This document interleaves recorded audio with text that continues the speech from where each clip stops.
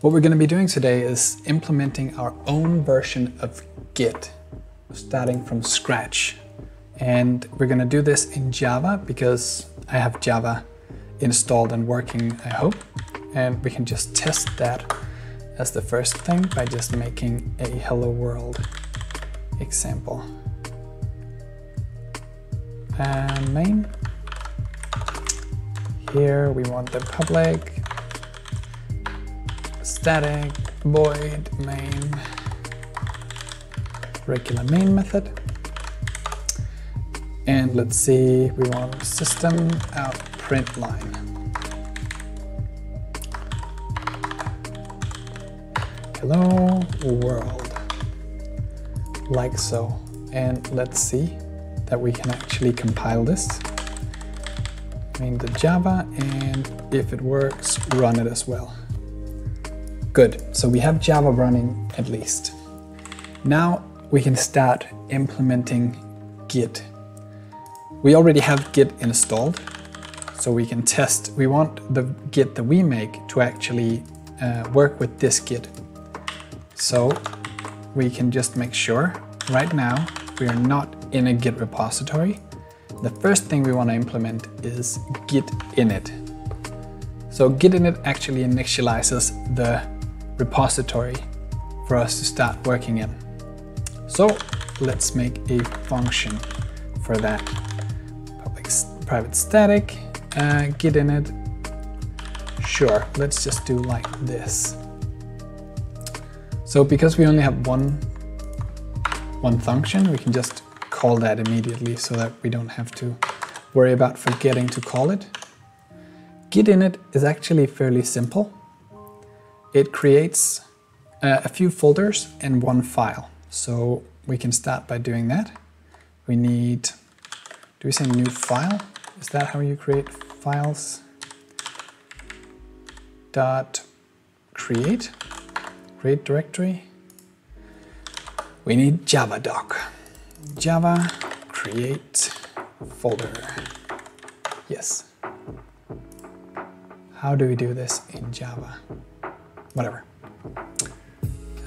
Scanners, file path, make dir. Okay. So the first folder we need is the .git folder. Git is very unique in that it only cares about what's on your physical hard drive. And so we don't need internet connection, we don't need anything fancy like that. We can just make the folder. And let's just test that this actually works and creates the folder. Currently, there is no folder, and if we run and compile the program, we get an error because we didn't import Java IO star. Should do it, I think. Yeah, and let's check now. The folder was created. Good. Good, that's perfect. So we also need to create a few other folders. We need to create the .git folder, but we also need the objects folder, and we need the what's the other folder? Do we not need another folder? Maybe not. It doesn't seem like it. But we do need to create a file also. So we can do this by using, what's the file? Java file. Let's just get the javadoc. Accept all the cookies. Create a file. Yeah, we want to write to the file. Is there like... No, there's not. Okay. So how do we write to a file? Do we just use a buffered writer? Var pv equals new buffered writer. Like this to a new file, I'm guessing. The file we need to write is git/heads. This file actually contains what branch we're currently on. So it's very important. we should then be able to say pv.write and pv.close, and this is going to throw a bunch of exceptions. We'll deal with those afterwards. So what we need to write in this is the string refs/heads/master, and this just signifies pointing to the master branch. You can change this to anything that you'd like, and then your initial branch will be called something else. Let's handle the exceptions. Try this here, and we need to catch some exceptions. We need probably the IO exception.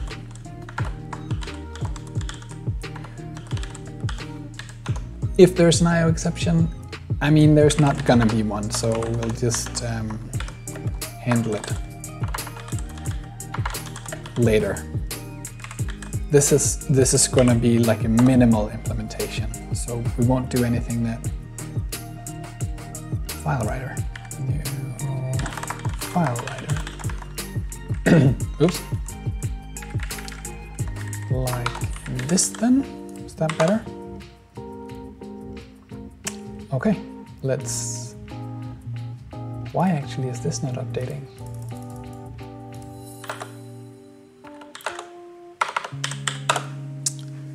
ls. We have the .git. ls.git. It has the file. Oh, because git is obviously not visible in the directory because everything is assumed to be a directory. Let's see what's inside the git head file. The string that we put. So this is working at least. That's good. No exceptions, no nothing. Okay, great. This is perfect. So that was git init. Now, the next thing we want to do is to create the functionality to actually commit something. If anyone can let me know if the audio is too loud or anything, that would be perfect. Otherwise, I'll just assume that it's good. Okay, let's start doing git commit. So now we have two commands, or we will in a minute. So in order to make sort of the switch, the characteristic way Git passes its arguments is it takes them just as the second argument, right? So we need to implement something like that. So let's just make a function for it called parse argument. Or it could be select command.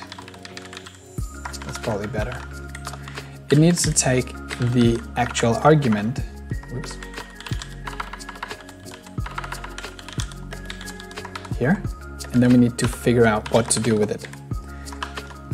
If it's init, then we wanted to call the init function that we made.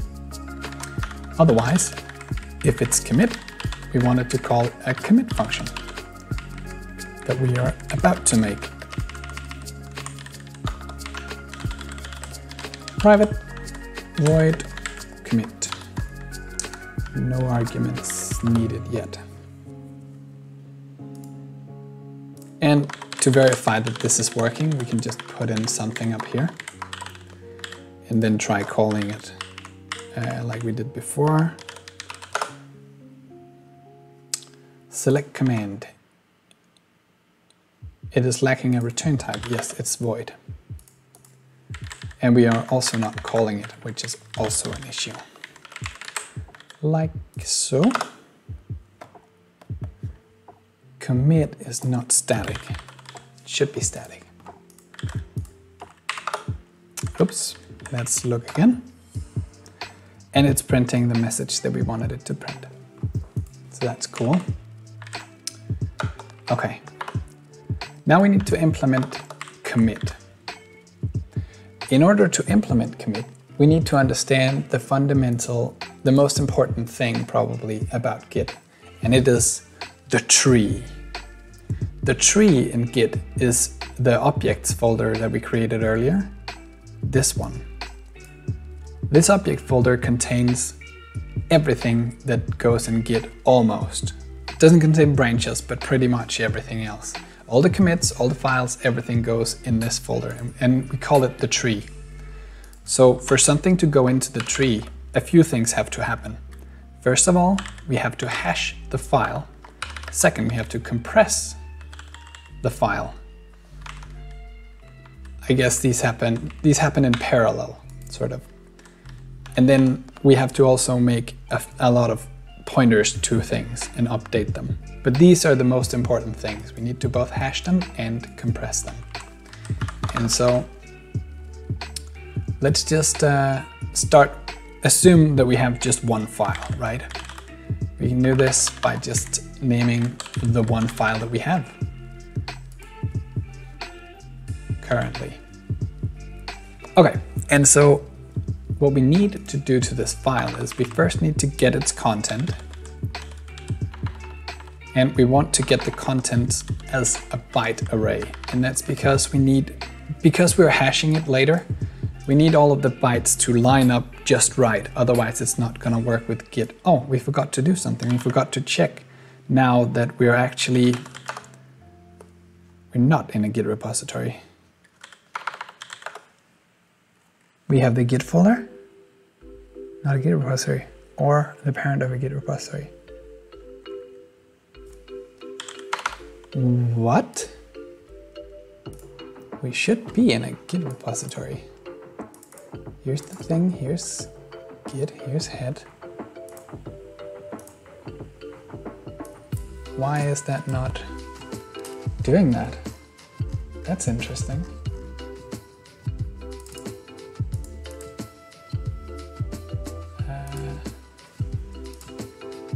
I'll just look over here at my notes if it says anything usable. Oh, right. Okay, yeah. Let's just remove that. We also need to create this folder that we've just told it is gonna exist, right? The heads folder. So this one, the refs/heads. Can you do multiple folders at a time, or do we need to split them out? Let's just be safe. This should make the correct folders.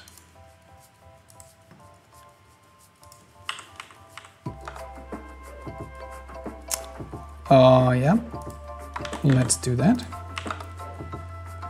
Okay, so it didn't complain. Let's validate that we are now in a Git repository, not a Git repository. .git/objects. This seems completely fine to me. Why does it not think we are a Git repository? Objects, Git refs, Git ref heads. And the file .git/head has the correct thing inside it.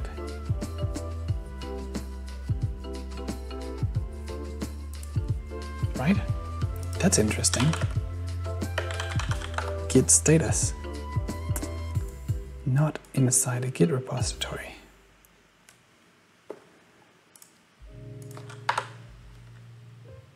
Wait, this doesn't have the folder that we just told it to create. Where is the new folder? These ones.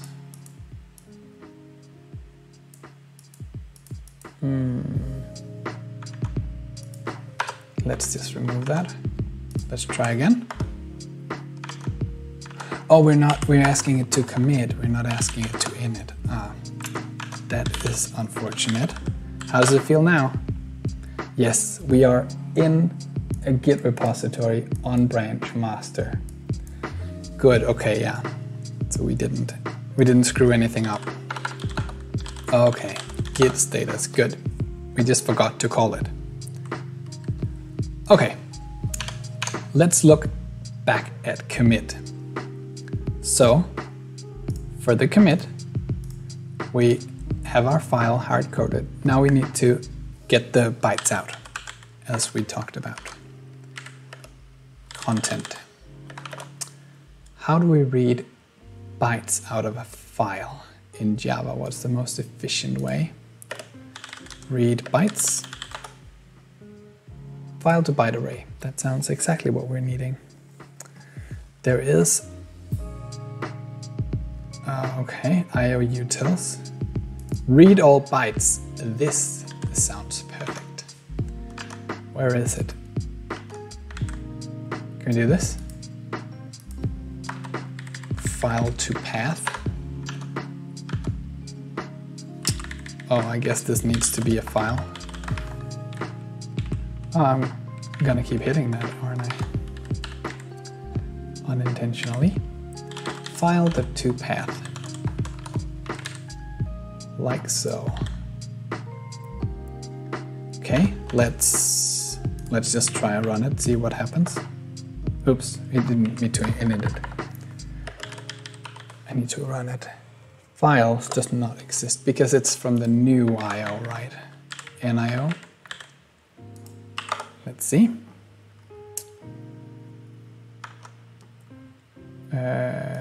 New IO / file.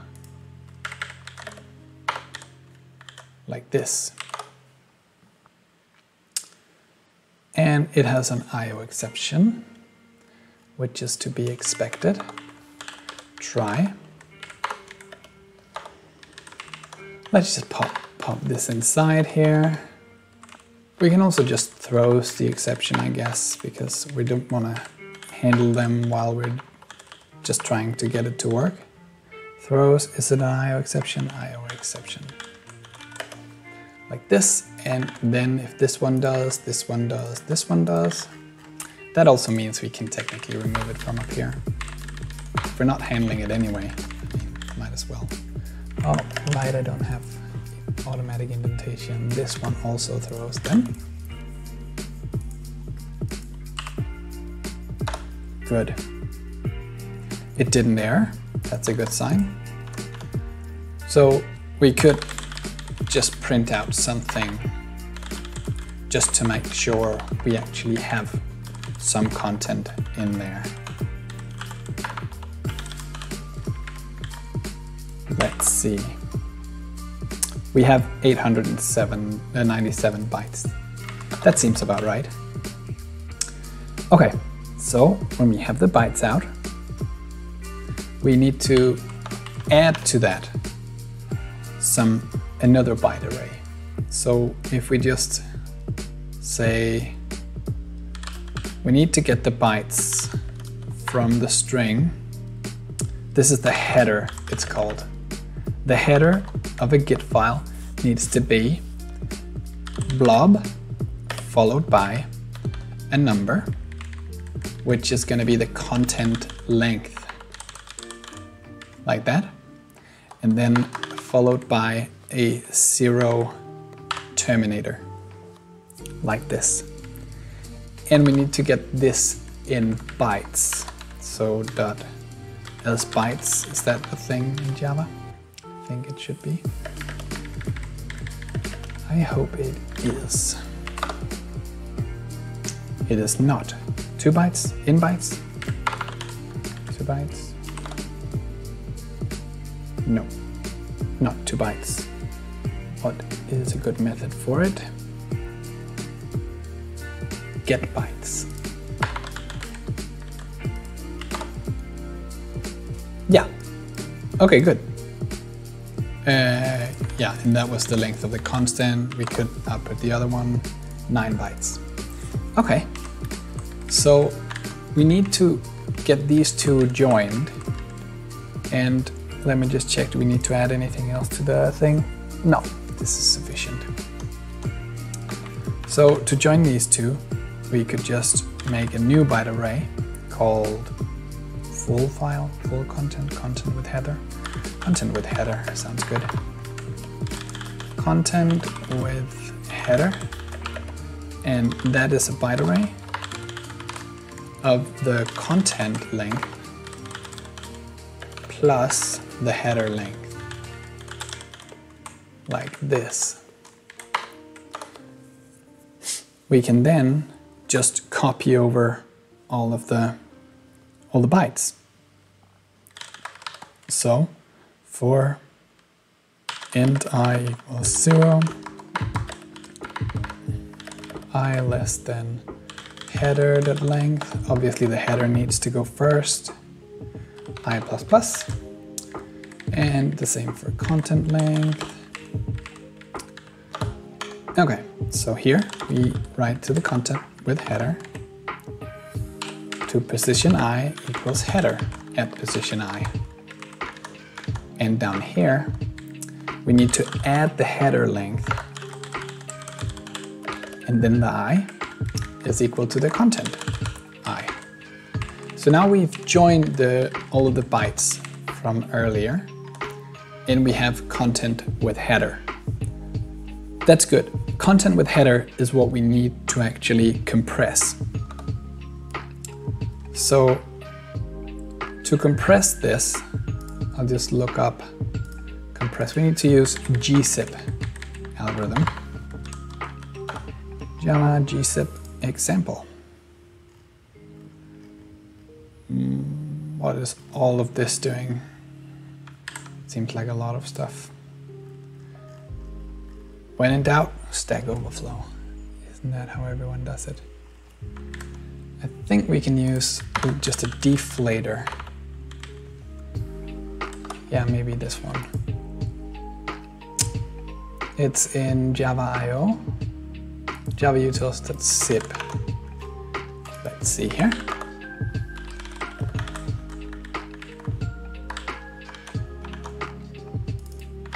So this one we can construct with an output stream, and then we can write some bytes into it. Okay, so we need to give it an output stream, which then, does it need to have a type? What type of output stream do we give it? Guess we'll find out. What if we don't give it an output? We have to give it an output stream. Okay. What if we just give it system.out? That's an output stream, right? Var zipper. And then we can give the zipper the bytes that we want it to write, which is the content with header, followed by the offset and the length. So the length is just everything. Like this. Great. Let's check out whether this is working. How do we do that? Well, it should probably write out to this one, right? Do we need to close the zipper?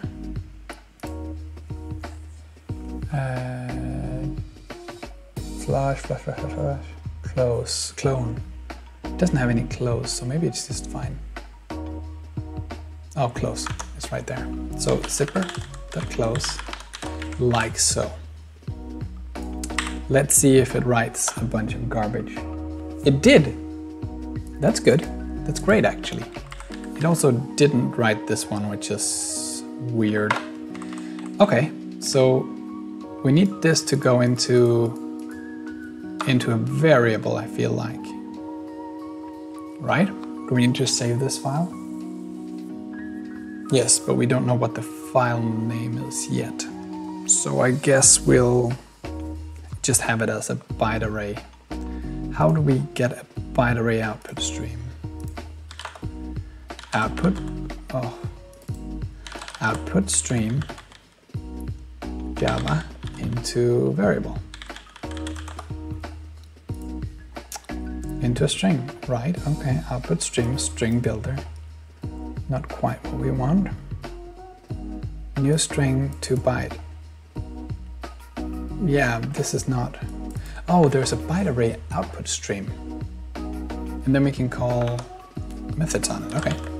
New byte array output stream. Let var compressed equals new byte array output stream compressed. What does this one have methods of? Java, this one?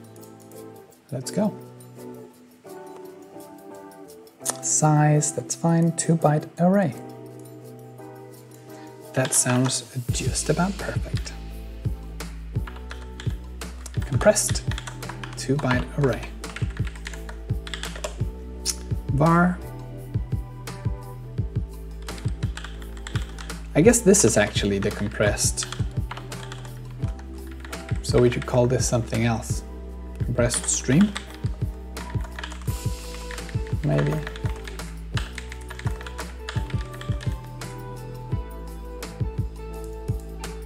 Yeah, let's see. Nothing happened. Great. We should probably output something just to check that there is something in compressed length. 577. Lots of bytes. So I'm comfortable with that. I think that's good. We also need, that was the compressed part. We also need to hash it. Let's look at how we can do that. We need to hash it with an algorithm called SHA-1, and I looked up beforehand that Java has something called the message digest. We get a message digest by using getInstance algorithm, yes. So let's just get message digest.getInstance, and then the algorithm would be SHA-1. It's the one Git uses, so we'll use the same one. Or digest equals message digest. What methods do we have on this?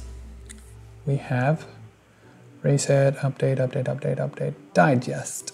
Boom. So that just gives us a byte array straight. Okay.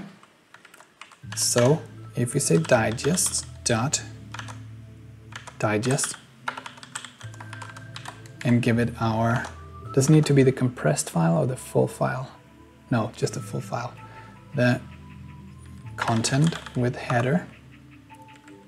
Here we get the hash as bytes.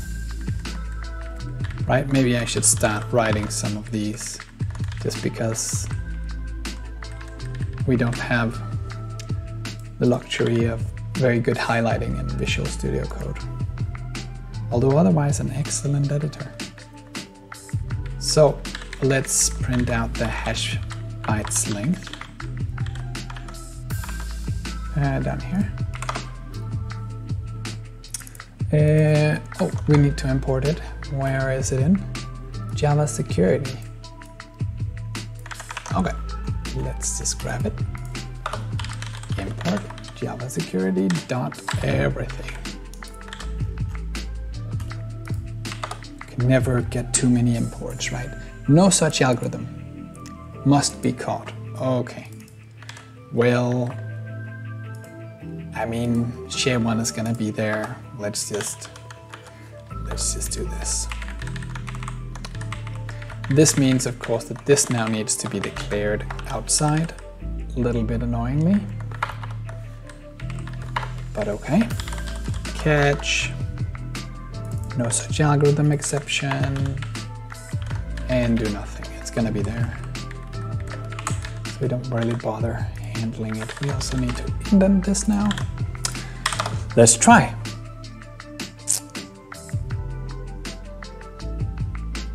What was that? Oh, that was from before. The variable might not have been initialized.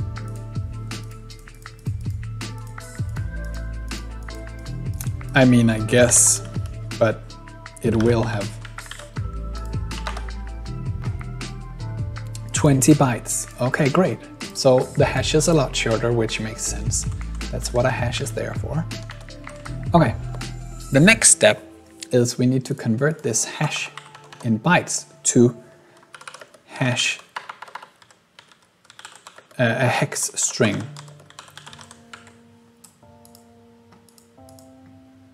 Cool, okay. Let's look at how to do that. Convert it to a hex string. So we have a bunch of bytes and we want it to be, a hex string is something, you know, that ranges from the regular characters, and these characters basically is what we want it to be in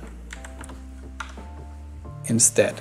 So we can calculate that by going through the bytes for in the hash for byte B in the hash bytes. For each byte, we need to do is we need to, let's just store it in a string. We need it to be a string anyway. So for the byte B, how do we convert that? One byte becomes one number, right?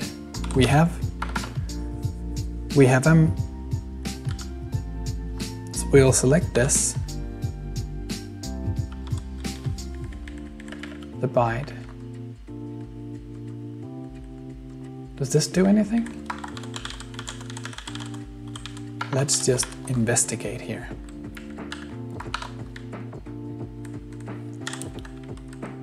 Let's remove all this. Okay.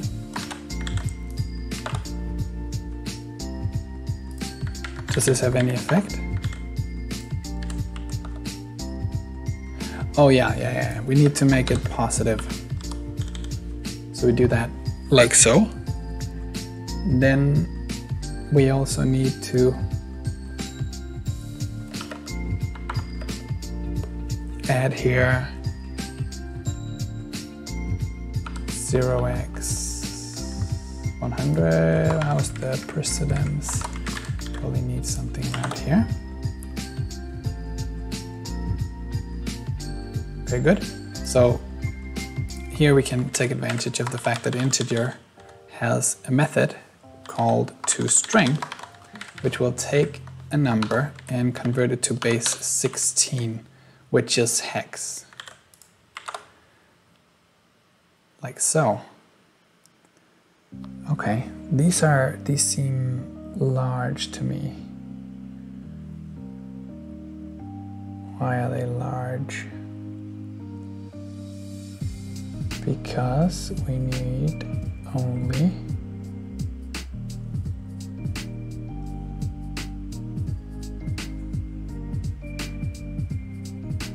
oh, okay, yeah.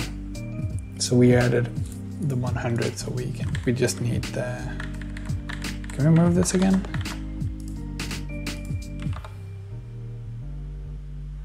No, because we need it to be 2 bytes. Yeah, okay. So that one would be 193. Yeah, we need these to be at least 2 wide. So we'll just add this back and then we'll do a substring and strip off the first one. Good. These are hexes. We can now add them to our result here. And we didn't print it. Like this. Let's print our result. See if we get a nice looking hash value. This looks like a hex. Yeah, it looks pretty good. So we have the hex string, which is great.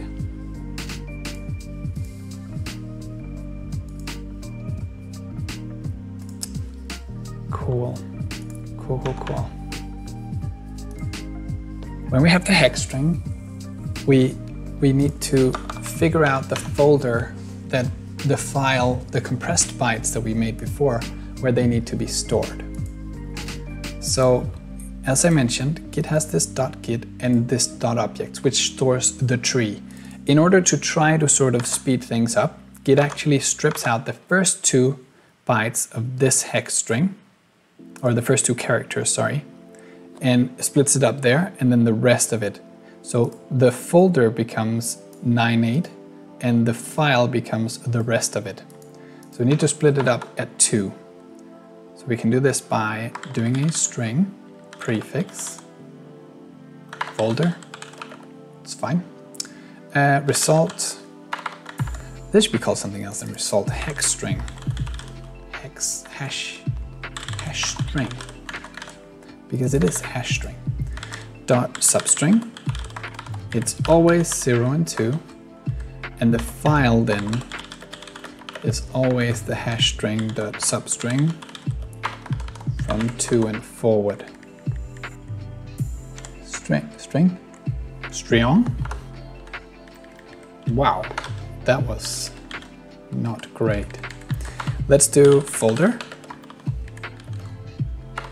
/file just to check that we have it looking the way we want. We already have something called file. We'll call it tree file. That's also a very bad name. We'll call it objects file. Let's see. Oh, just about to say why did it update? But of course it updated because we changed the file, and so yeah. The important thing is it doesn't seem there's anything overlapping between the two, so it does seem like it was split up properly. This hash is going to change all the time because we're changing the file that it's actually hashing, so that's going to be a little bit confusing. I'll just grab a drink. How's everyone doing out there? Having a good day?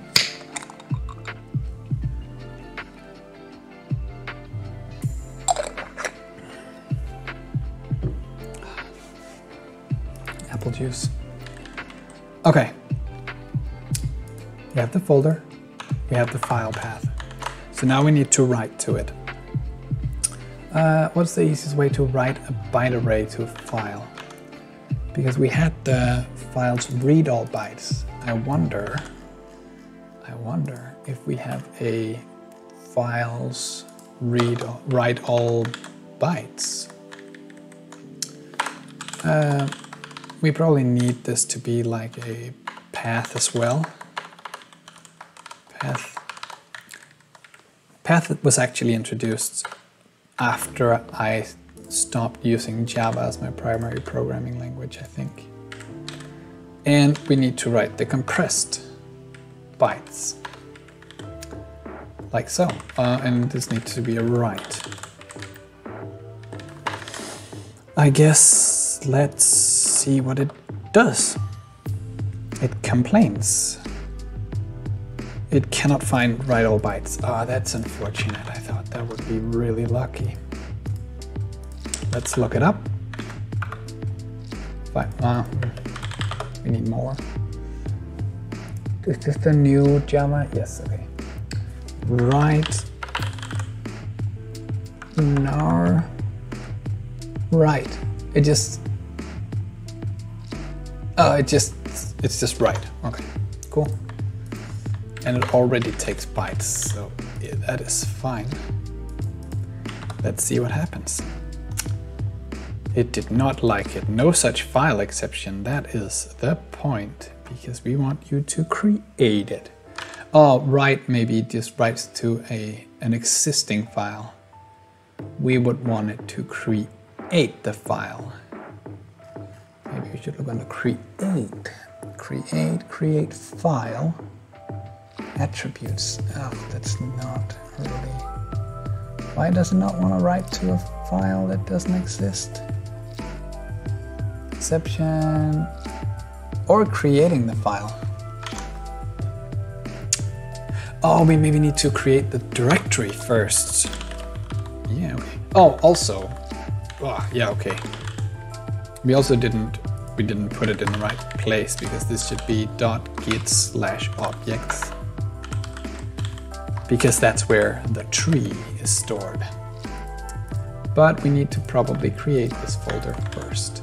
So let's do that. .makedir, like this. Okay, let's see. It didn't like it. New file, make dir. Wasn't that what we did up here? New file dot make dir. Oh, not with a capital D. Because why would it be a capital D, right? Objects, we have something now. We have a file. We can't really look inside it because it's a binary file, but we have a file. That's very promising. Okay, having a file in the tree. Good, good, good, good, good. Okay. Now what we need to do, I feel like we need to clean this code up a bit before we continue too much further, because otherwise this is gonna get messy. So let's just go back a step and start extracting some methods. And I like to start from the bottom usually. That seems nice. So convert to hex string, that seems like a perfectly natural thing to have as a method.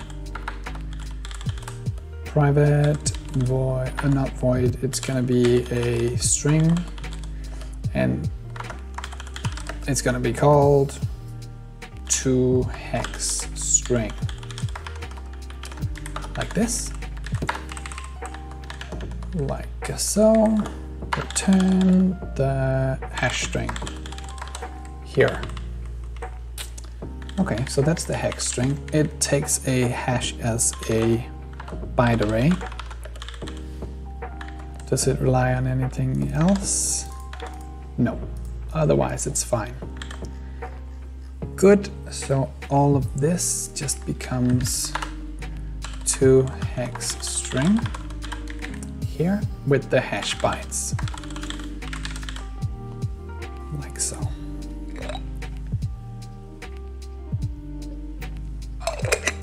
Let's also extract actually hashing the thing. So private static byte array toHash.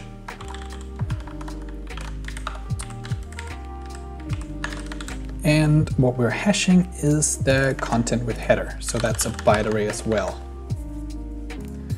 And then we want to return this. Let's just, it's not gonna fail, okay? So we need to return something in this case down here. Throw new. We know this is not gonna happen, right? Because the algorithm is installed. So we'll just make up an exception for this. Call it private static class impossible extends runtime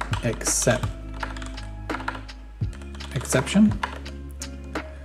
Like this should be enough, because then we can just say throw impossible, and that's because it's a runtime exception. We don't need to catch it or say throws to it. We can just, you know, just do it. We know it's not gonna fail. That's fine. Let's see. Did I not spell it correctly? Impossible private static class impossible extends runtime exception. Cannot find. Oh, new. Right. Good, we need this digest then. Now it just becomes toHash with the argument content with header here. Now we don't need this because that's obviously what it's doing. We don't need this because that's obviously what it's doing. Compress, okay. Let's also extract the compress. If you didn't spot it already, I'm going for the comments that I wrote. I wrote them for planning, but now they're not helping me anymore, so they need to go. This is also a byte array, and it's static as well. It's called compress. Seems like a good name for it. Okay, good. This should just be returned. We don't really need to expose anything else here. Yeah.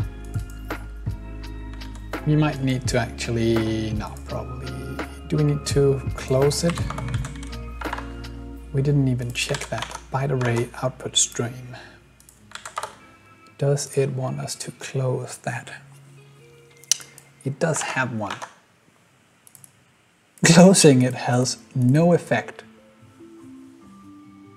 Okay. Then we won't care. I've never seen that before. It has no effect. Why is it there then? I mean, is it overriding something? I guess maybe it's overriding something in output stream. Okay, whatever. Compress, we moved all that up, so compress now just becomes compress with content with header. Do we take that as an argument? We did not. We needed to. Byte array content with header. Okay, boom. Now this comment is also mute. Mute. Okay, it's getting shorter, that's good.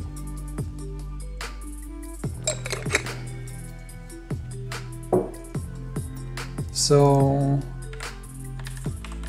appending the header is something we're also gonna be doing a lot. So I feel like we also actually want to extract this. Private static byte array, append, prepend header. That's a good name.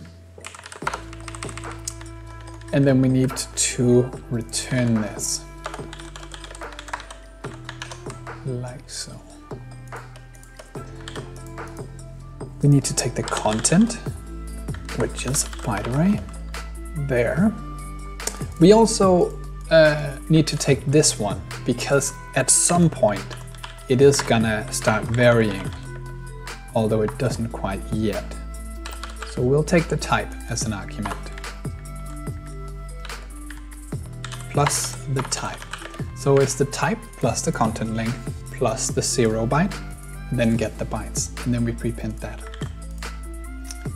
on top of this one. That seems good. So now we can take this and say content with header is now just prepend header on content, and it is a blob like this. Good. This line is going to disappear because obviously we're not going to be just doing it with this one file. And reading the content, that seems fine. That's already just one line. So I'm happy with that. This is the process of splitting the hash string in and then storing the file. I guess we could extract this too.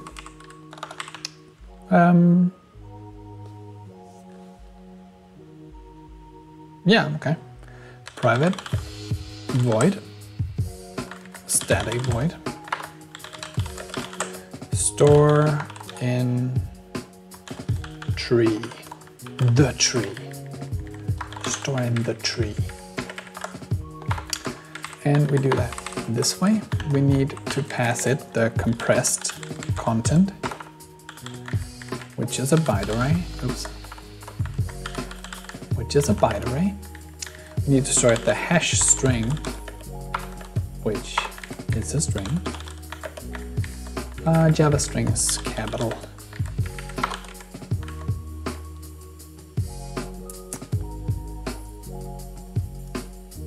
That's it. So we can say these four are stored in string with stored in tree with the hash string and the compressed content.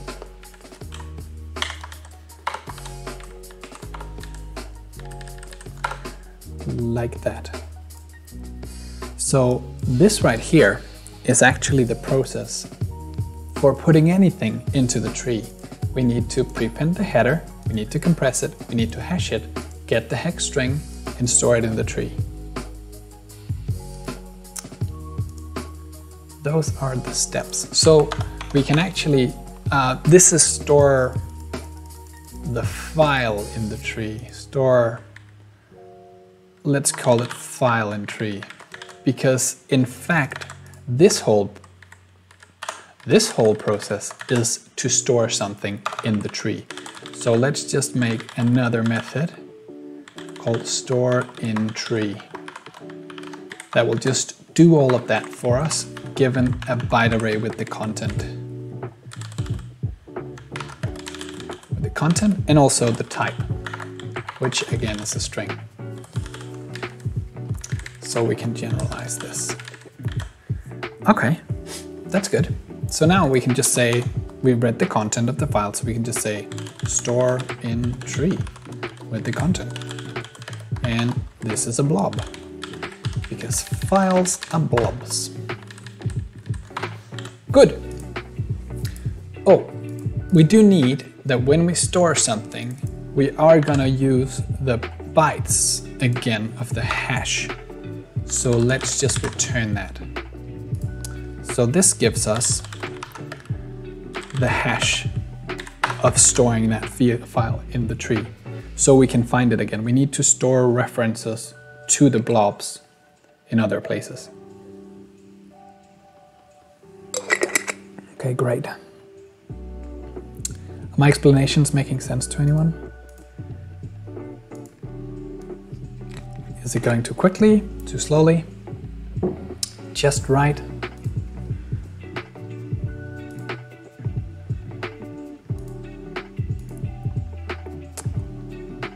I'll take the silence as a "it is perfect," and then I'll continue. Okay, the next thing we need to store is which files are included in the commit that we're currently making. We just have one file, but we want to generalize that at some point.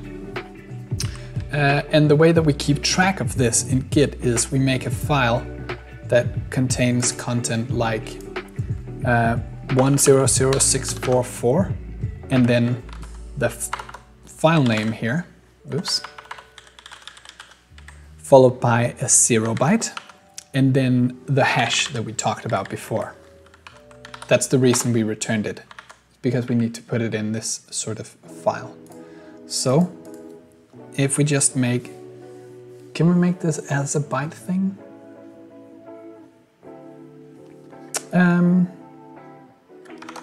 Good question, actually. So let's make the paths separately. So the first thing is very easy to do as a string, 100644. If you're thinking that I'm just making up these numbers, you would be very close. I'll just open another testing Git repository that I have here. And then I'll just show you how we can actually verify these things. If we say git show, we get the current commit. We're not going to need all of it. We're just looking for the first 4 or 5 of the commit ID. Then we can say git cat file insert dash pretty print. And then we get this file, which is not what's important right now, but git cat file dash pretty print. This file, oops. This file is the one that we're currently making. You can see it has all of the things I just described. Oh, I guess this shows it in a weird manner. Can I get the raw thing? I cannot. Oh, unfortunate. Well, it has those elements. They're in a different order here. I don't quite know why. I'm guessing it's not gonna be critical. Otherwise, we'll find out in a minute. Let's write the thing. Here, then we have the file name after space. The file name is, well, if we just pull it out of here, then it's going to be easier. File name. And then this is just the file name. Here. And then we need the 0 byte. And then we need the hash to be appended to that. appending, we have it already in bytes, and we're going to convert this to bytes. So I feel like we just should sort of append that. If we have the byte array output stream, could we just write bytes to that? I feel like we could, right? So this is going to be the tree file. So a tree, in Git, a blob is a file and a tree is a folder. And the commit contains the source folder is what we're going to do now. So the tree dot append or write, let's just look it up. We have write, and it takes bytes, that's fine. Yeah, okay. Just write, does it appends them, right? It's gotta append them, what else would it do? Do we have like a toString? We have a 2-byte array, that's perfect. So we write these bytes first, and then we write tree.write the bytes of the hash up there.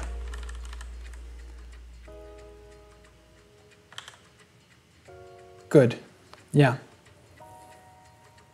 that's good. So we have the hash and the file in the tree.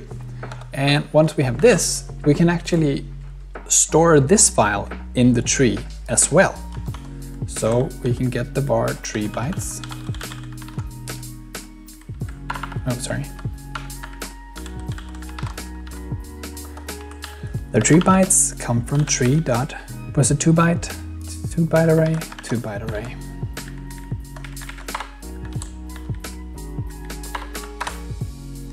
Like this. So now we have the tree bytes, and because we made the function earlier, we can actually just get our tree hash by calling store this file in tree. The content is tree bytes. And whereas the other thing was a blob, this then is a tree.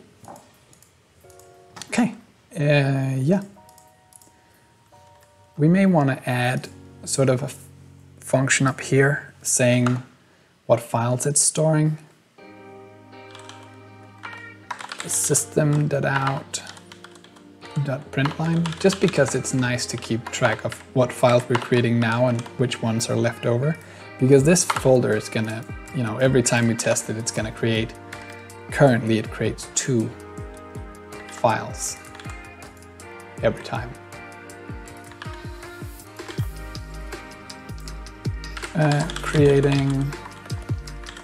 Creating, and then we can also output the type actually, that would be nice. So we know if it's a blob or a commit or what it's doing. Flip, it doesn't work, cool. Store in tree, that's what it's called. Content, yeah, sure, type, yeah. What's it saying? Type up here is not good. This doesn't actually, wait, this doesn't know the type. That surprises me. Oh, okay. Yeah, because it doesn't care. Well, we're not going to print out the type then. We can survive. Okay. Hash bytes is incompatible. Hash bytes, yes, it is incompatible. Okay. What then do we have? Unsupported I/O exception from where? The zipper. Zipper. Here. Okay. And also from the file right up here, down here, this one can also throw an I/O exception. Can this one also? Yes. Oh, it created 2 files. That's great, great news. Can we actually, so the same trick that we did up here when we actually deflated a file with cat file. We should be able to do that down here if you like. Git cat file to the file that we just created, right? So -pp, that file would be called c2cb. Lo and behold, we've just used regular git to look inside the file we created, this one, and it contains the same sort of format that we're seeing up here, right? It has the file at the end, it has the bytes and stuff, the blob. Okay, cool. That's super cool. That feels great. Great, great, great, great, great. Okay, let's just move right on. Well, move right on. The next thing we need, so now we have the file and possibly multiple files. We also have the tree stored. Now we need to also store the commit. And the commit has all of the metadata. So that file will look something like, it'll have first the tree followed by the hash. After the tree, it will have the author, which in our case, we're just gonna fake it. Author, including an email. I'm just gonna have to think how I'm gonna do. Can I do a fake email? Fake email. No, I don't want a real email. Are you crazy? No, that's definitely not what I want. @ sign. That one. At a.a. I think that's a fake email and a commit time. It just needs to be a number. It's a timestamp really. We'll just put 1. We'll also put committer. Needs to be there. Is it with O? No, committer. That's fine. Which can be a different person. And then the commit, a blank line and the commit message. Which again, we're not gonna put because we're doing the bare minimum, right? And the bare minimum actually, let's just remove this. The bare minimum is this. This is a legal commit because it refers to the tree, which is the folder, which contains all the files of the commit. So this should be enough. So if we just go back here and we say, we want to write this file. Should we do it with the new lines? Yeah, we need the new lines, right? So let's do the same thing we did right here, in fact. And let's just do, this is the commit, the actual commit file. When I realized these things first time, I was mind blown. I think this is witchcraft. We have the tree followed by a space. Do we also have a null terminal? No, we do not, but we do have that. So let's just do this, then the hash, and then the new line. This is the hash of the tree. So it's a tree hash, followed by a new line. And then on the next line, we did all of this. And then on the next line, we did the same, but with committer. 1 or 2 M's, 2 T's. I did that wrong, right? Yeah. That's why I was complaining. Cool. Yeah, this is actually enough. And so that means once we have all this, we can get the byte array out of this file. These are the commit bytes. And now this is gonna surprise you guys by now, I'm sure. We actually stored this one in the tree. As I said earlier, everything goes in the tree in Git. So many things. Stored in a tree. This, though before we had the blob is the file, the tree is the folder, this one is just the type commit. So now we're writing 3 files if everything goes right. Oops.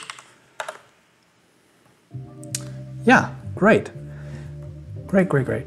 the last thing we need to do is we need, well, now we've actually committed it. I think we can even git show the commit, right? Because we have, this is a valid commit, cf bogus commit object. It does not like us. No matter. Do we have some blank line issues? We may not want to end with a blank line. No, it doesn't like us. Am I writing it? Oh, now it's BC. These change, of course, every time. No, it does not like it. Bogus commit object. Don't think we did anything wrong. Actually. Oh, right. Yeah, it's me. So this is actually the hash not as the bytes, but as the string, as opposed to the other times, which is super confusing. That is a gotcha. Tree hex. So we have the 2 hex string of the tree hash. Let var tree hash string.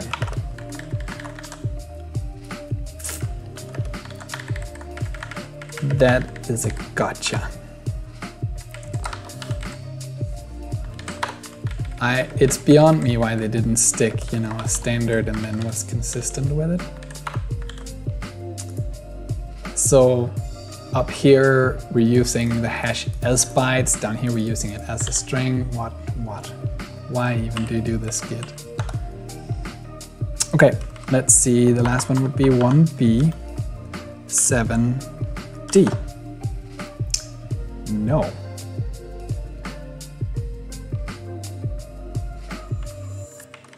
Git cat file.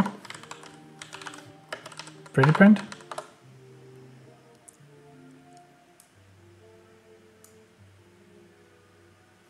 What? Commit bytes. Why does this say tree? That's the issue right there.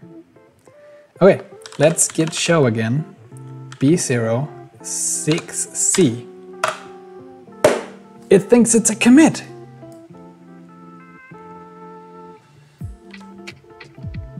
Like, how amazing is this? Right? It's being like, yeah, this is a commit. This is the author, this is the date. 1 second past the time. Here's the file. It was a new file. I mean, this is amazing. This is just wonderful. We have made a manual commit.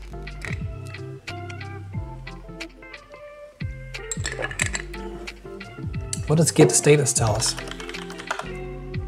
So git status can't see that this file is already in the system because we're not actually, like, on the master branch, it's not actually there. So we can put it in the master branch if we take, we need the bytes from this. This is the hash, commit hash.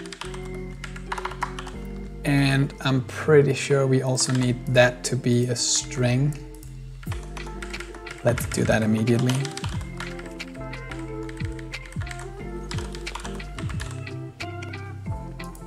Okay, we've been going for a little over an hour, and we almost have, like Git, we already can make commits. How was it we wrote stuff to a file? We used files that, right? This one? How did we do with the heads file? We need to write a file that's very similar to heads, so let's just do it this way. Okay. So what we need to write is, we need to write to the file git slash, and do you remember up here we said which branch we were on? Here. This one. This is saying this is the branch we're on. It's in ref slash head slash master, and we already created this folder. So we can just go in here and say, well, oh, we had it right there. Well, no matter. Here, we can just write to this the commit string, like this, and then close it. Let's see what that does. Git status. We have it here.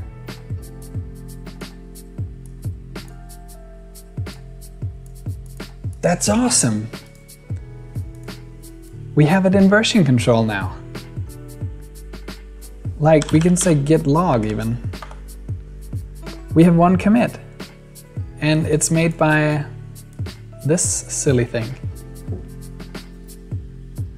We have now manually committed this file to the master branch.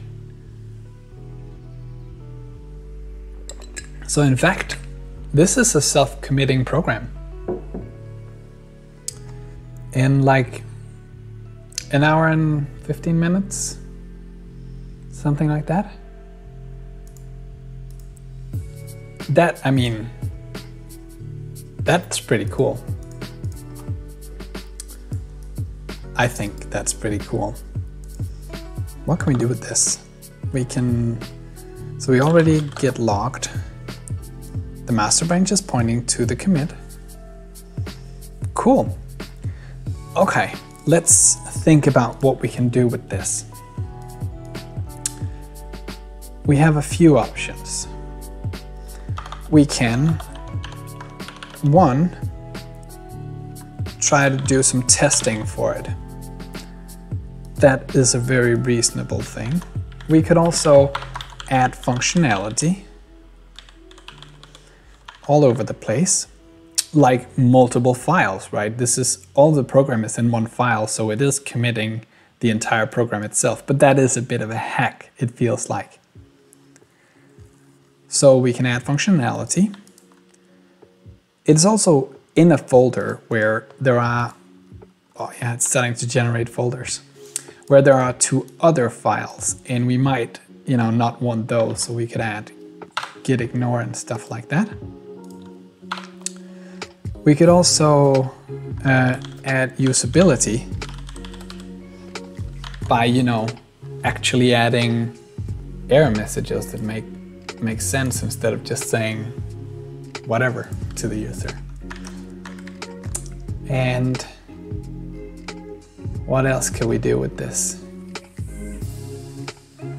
We could refactor it. We could make it a lot nicer, actually. I feel like these are the 4 options that we reasonably have. Does anyone have any preferences? Anything you think would be cool? Well, we could also optimize it, I guess. It's not very optimized.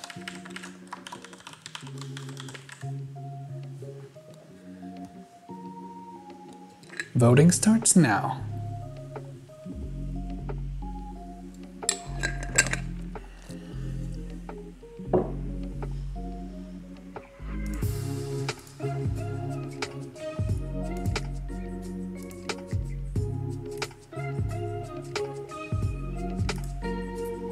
No preferences?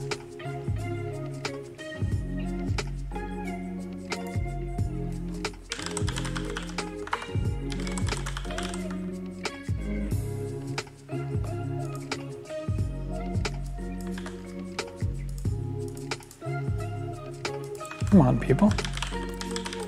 You gotta have some preferences.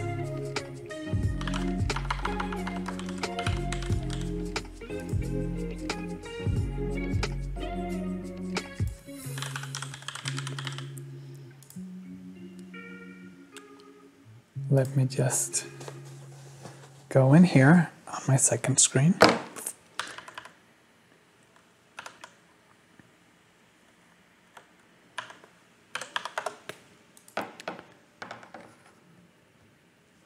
Go away.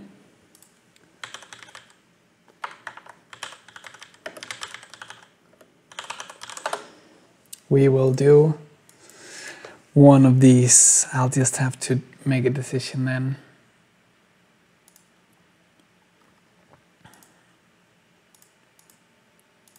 What about going in here? Okay. Wait, do I not have... Oh, down here. Okay, cool. The chat is right there. No messages. Too bad. Well, I'll just decide something then.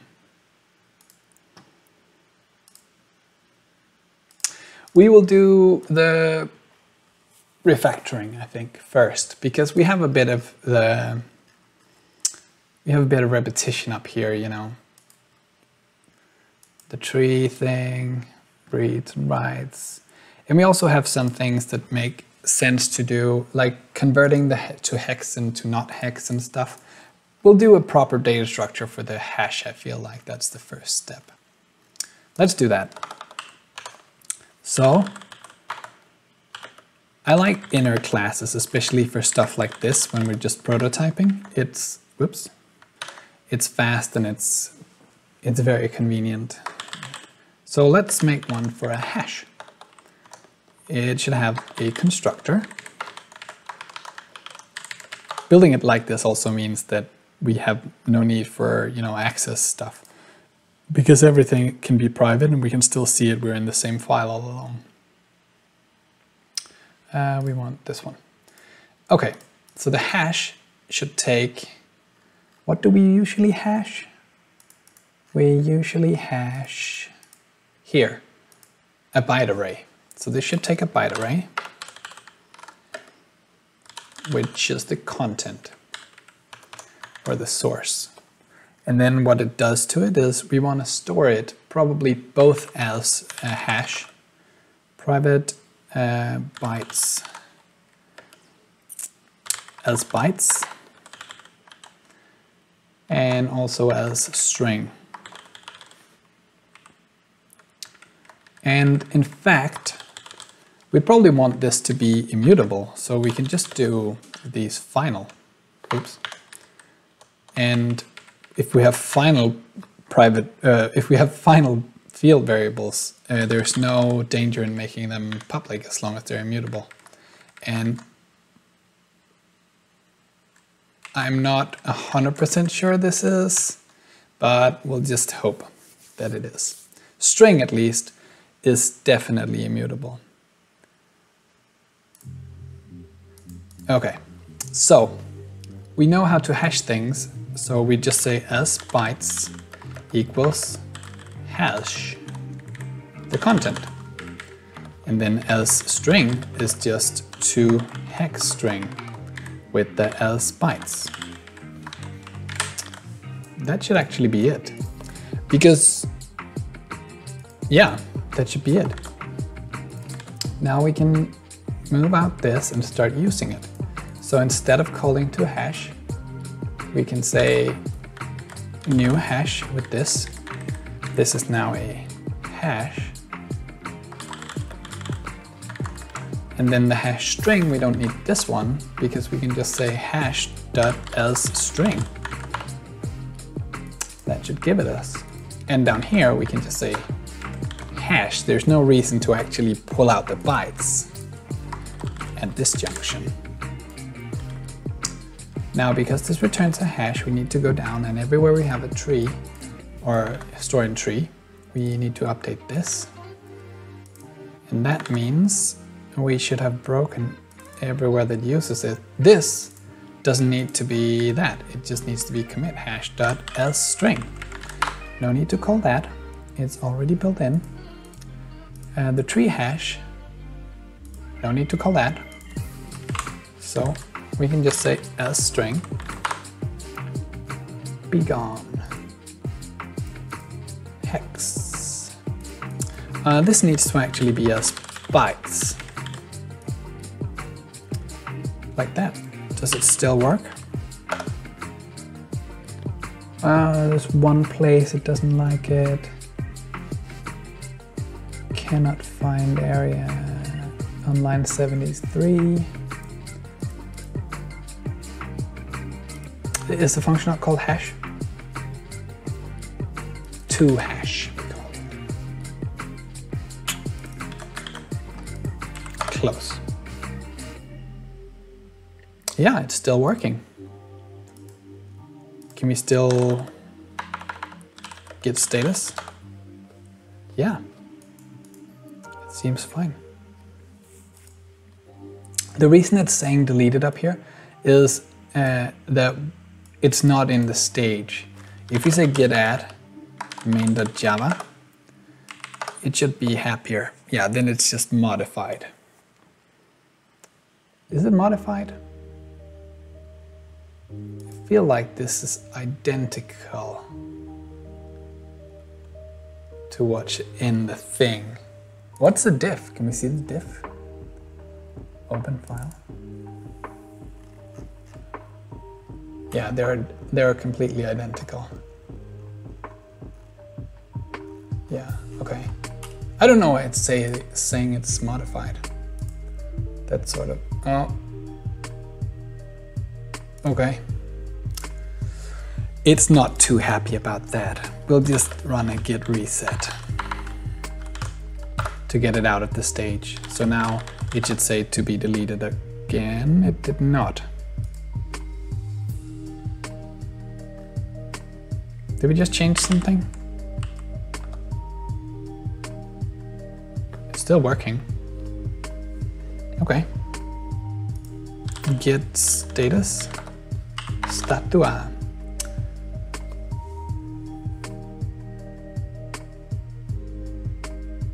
Now it's actually in there. I wonder why it wasn't in there before. Why did it say deleted?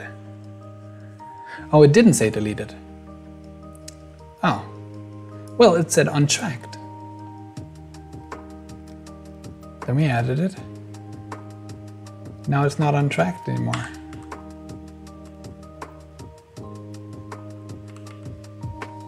Okay, that's interesting, to say the least. I guess it's not dangerous or anything.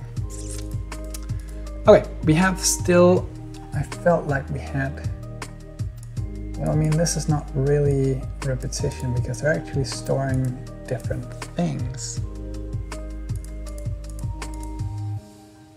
I guess actually we don't need all of this because this is just one long byte sequence, really. So instead of this here, we can just say plus with a new line probably. Here we can just say plus with a new line. Oh, right, it doesn't format anything for me. I need to do it myself. Then I will. Store this paren is that paren dot 2 bytes. Like this. And do we have the right number of parens? We have too many, as expected. Okay. Yes, like this.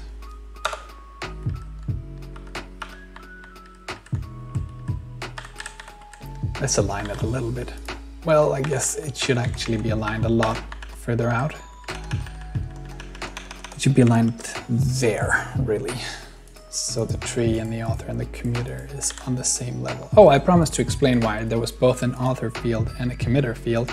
So in Git, we can do things like rebasing, where we actually, or I guess cherry picking is a simpler example. When you have two branches, you can actually pick one of the commits from one branch to another, or from one place in history to another. And when we do that, we make a new commit, but the original author of the commit should still say the same. So we store the actual author, the person who did the code, in the author field, and the person who moved the commit, let's say, in the committer. Okay. We're probably not gonna get to that now. Oh, now it's showing me what lines I've changed. That's so cool, because it's thinking we're committing it. Okay, didn't think that. What's wrong? What's it complaining about? Was not 2 bytes? Get bytes.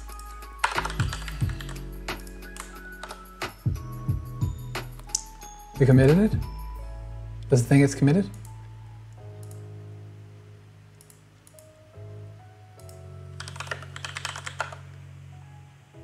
It thinks it's modified.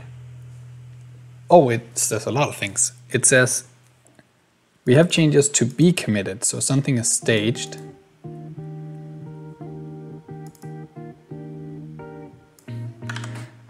Let's just move it out of the stage, actually.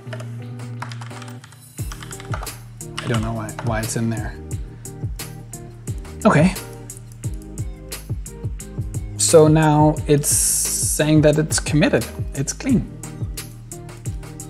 What if I place a space? This line is now modified. So if we do this, is it then not modified anymore? Hopefully. No, it doesn't think so. No, it's still modified. That's really interesting, and it's also still in the stage, even though we have committed it. That's interesting. Very interesting. I guess we can actually delete what's in the objects folder. There's already a lot of stuff in here.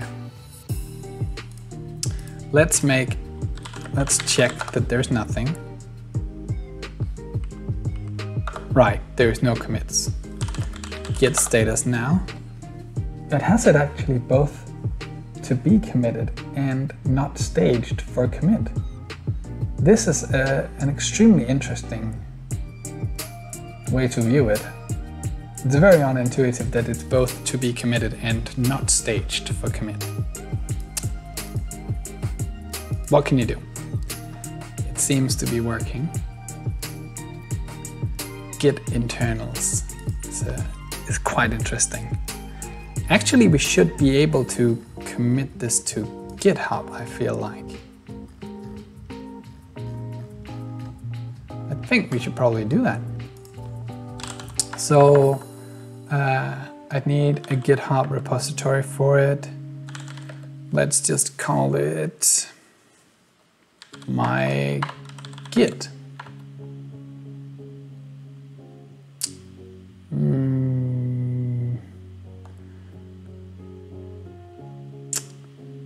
Is it gonna do something weird? It might do something weird. Can I just create a GitHub repo? github.com. I'll just do it over here, not to expose all of my secret keys. Oh.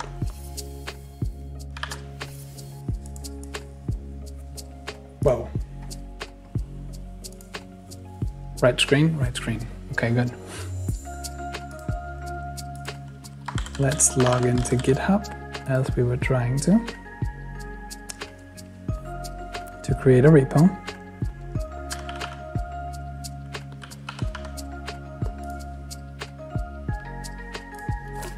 Okay, new repo. My Git. Description, public, all of that is fine. Okay, can we now, we can say git remote add this one, right? Copy. Is that not how we do this? Git remote add options, name, origin. Okay, git push. Git push origin head. It rejected it. No, why did it reject it? The object. Unterminated header. Unterminated header. Error. Object 00. 00DD. Is that one we wrote? 00DD. Yeah, it's our commit thing. Git cat file -pp 00DD. Does it think that's an unterminated header? Is it an unterminated header? It has tree, unterminated header.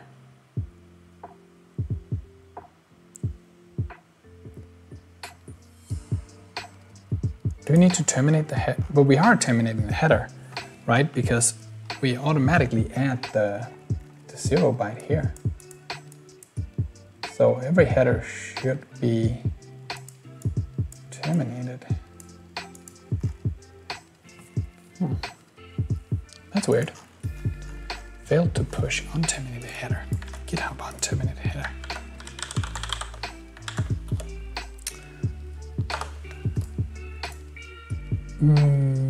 No. React, no. Git error in tag unterminated header. If this is quick to fix, we'll do it. If for some reason I can't figure it out, then we'll just move on. How can I fix this?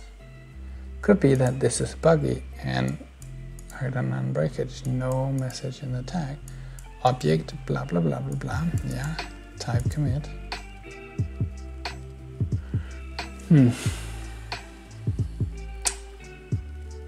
I don't know why it's being...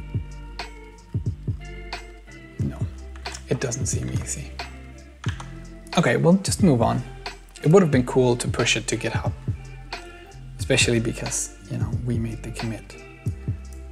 And I wonder why it's saying that, because I feel like everything else works and behaves nicely. So why is it... Well, no matter. Let's make this do multiple files. I feel like that's sort of the... Oh, well, okay, we're in the middle of refactoring, I see. So toHash is now only used inside of the hash object. So we can take this and move it in here. And we need to indent that and outdent that. toHex string is actually also only used inside of there. So we'll move that one inside as well. Move in, move out. No, don't move out. Then I guess we can take this and move it into a separate file.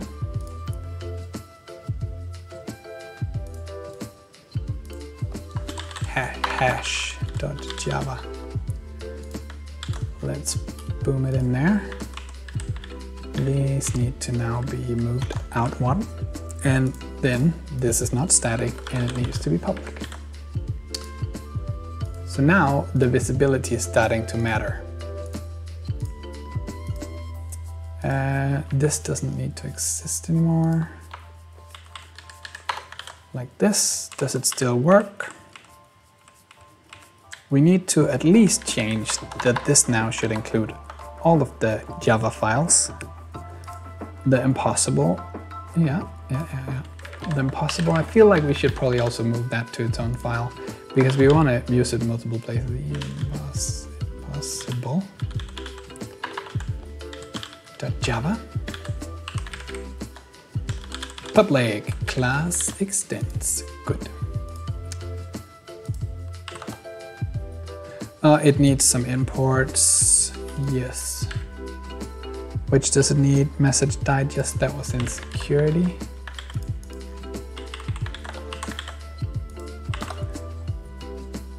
And it's working again. Great. Great. Okay. Is there some, we can remove this one. Compressing, prepend header, store file in tree, store in tree.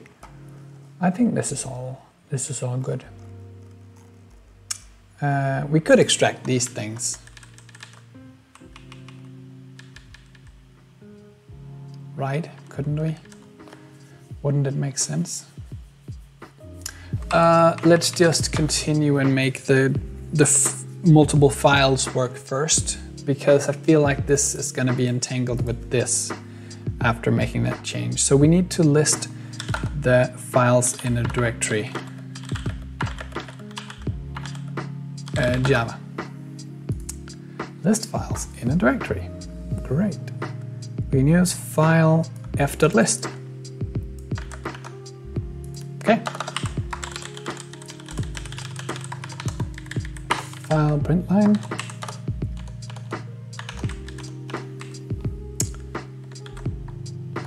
Path names. Var path names. What type is path names? What is file? Java file. List.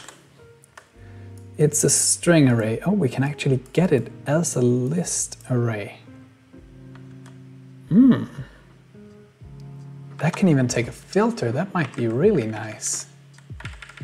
So we can do new file, this directory, .list files, like this. And then we can do path names. I guess that should just be called files. If we then do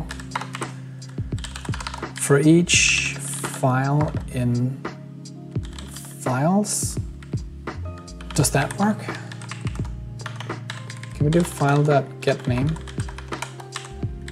Is it called something else?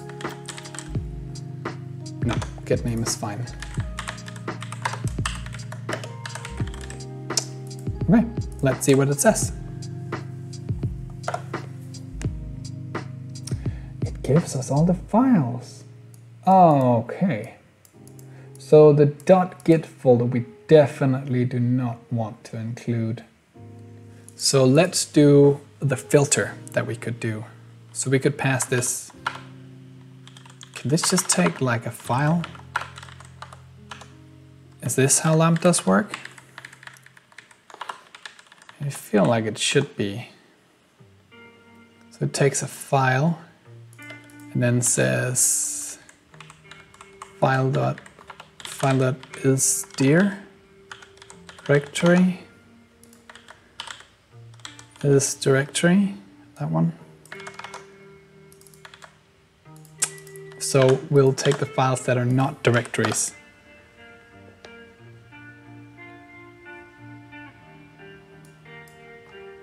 Cool.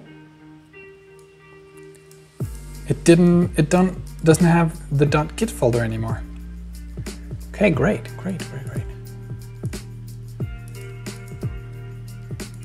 So now we have the file names, but we actually already have them as files now. So what we need to do is we need to take the content and make them into hashes. This is file, this fits perfectly. Then we need to write them to the tree. So in fact, we need this thing to go up before we iterate through the files. These should go during, and these should go after, like so. Yeah, that's what I thought. This would get sort of tangled like that. Not that it matters, it's just it's a good thing we didn't extract it earlier. That would have caused trouble, I feel like.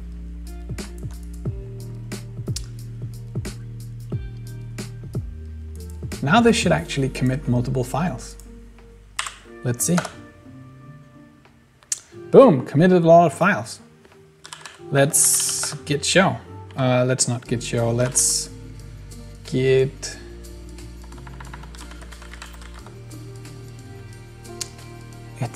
This is super weird that this one is somehow in the index now.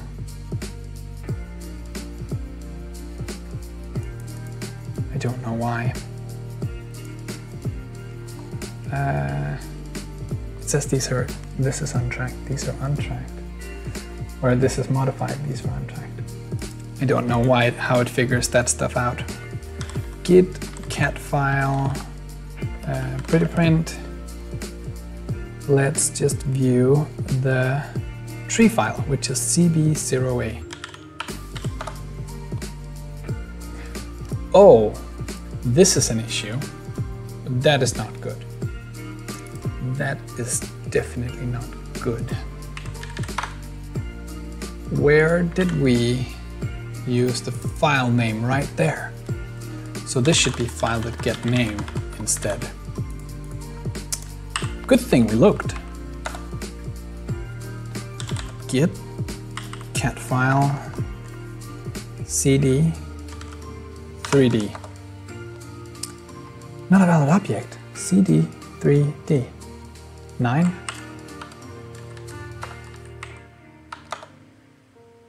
Not a valid object. It says cd 3d 9. Not that one. Reveal in File Explorer. Git objects. What's logs? What's index? Config. Oracat. We didn't make any of that. cd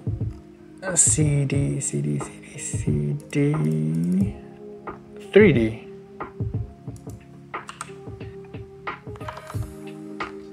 Not a valid object name. cd3d. Yeah, that's better. That's all the files. Even the files we're not using anymore. So now it thinks everything is untracked. It thinks everything's deleted. Great. Can we do the git push origin head?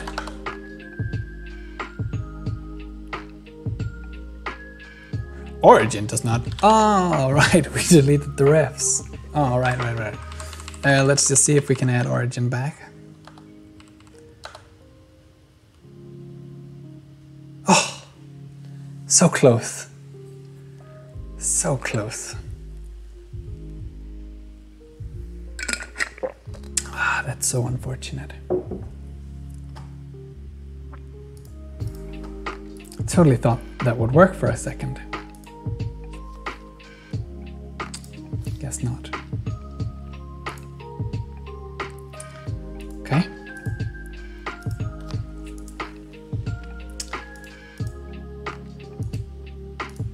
What's the next step? The next step, I guess, would be to implement gitignore, because we kind of don't want the class files. All of these up here. These are kind of annoying, I feel like. So, or we could do commit message. Probably commit message is both easier and makes more sense. Nah, we'll do the ignore file. Git commit. So what we need to do for that is we need to read a file that's called gitignore. We could read all. Why did we read files? We did that up here. Files. Did we do it up here? Did we do it down here? Read all bytes. I'm hoping this has a read all lines. Do we have it open still? Files. Let's go over here. Read all lines with a character set. What's a character set?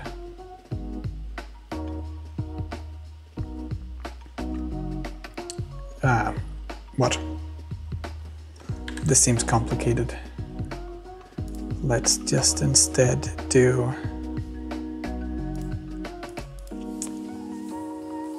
something else. So we'll just read it the old-fashioned way. var br new buffered reader with a new file reader with the file.gitignore. br read line. This I have done so many times. I think I can do it by heart. This not equals no. Then we have a line, and then we say beard clothes. So for each line, which is now in S, for each line in the file, we want to store that so that we can check it. We can iterate through it even. So we want it stored probably as an array list. Seems like the best thing. Var gitignore equals new array list with strings in it, which then are actually patterns. Are we gonna have to implement patterns ourselves? Or is there some sort of glob thing in Java? Java glob.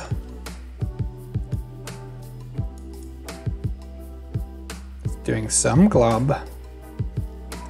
What can this do? Get path matcher. And does a path, what can we do with a path matcher? File system, get path matcher. And can the path matcher then do something cool? Path matcher does matches. This is magic. Because then we actually want this to be path matchers. Then for every line, we just pass it the S. Then we push this to the gitignore. Dot add. Gitignore.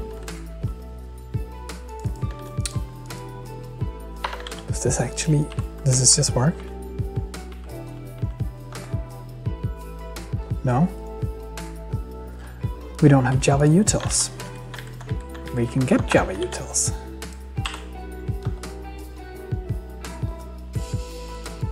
File not found. Yeah, we didn't make a gitignore. Let's just start by condemning the class.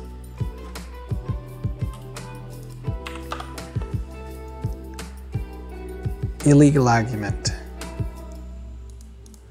Is it because it ends in a break line? Or a new line? What if we trim it? No. What if we print it? System.out to print line. Ah, it's because it's the empty line that's messing it up, maybe. No, it's this one. How is that illegal? A glob can be something on this form. Does it need to say glob? Surely not, right?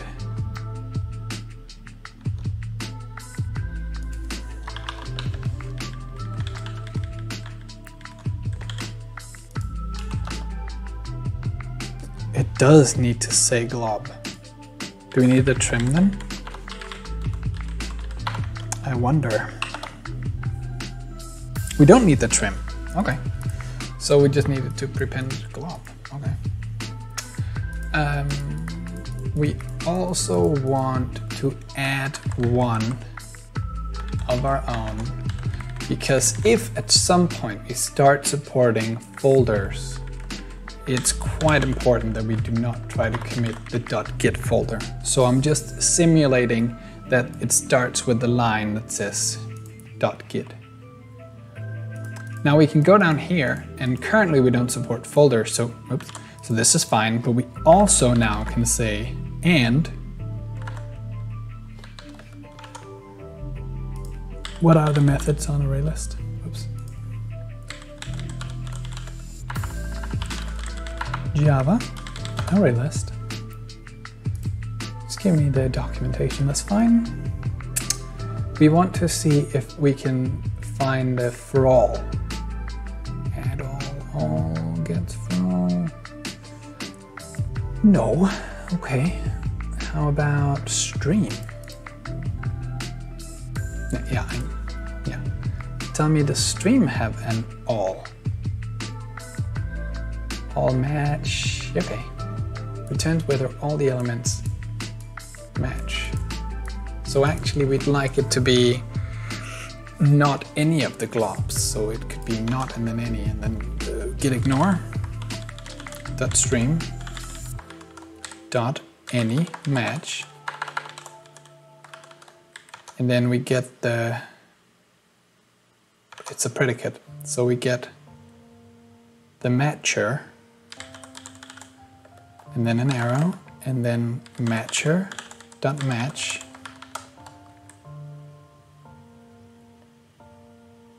Or we could do an all actually, and then just do the not in there. All match not matcher dot match the file dot get name path. We'll have to see. Oh, it didn't like it. Method match. Does it take a file? How does this work? This takes matches path to path. To path. File dot to path.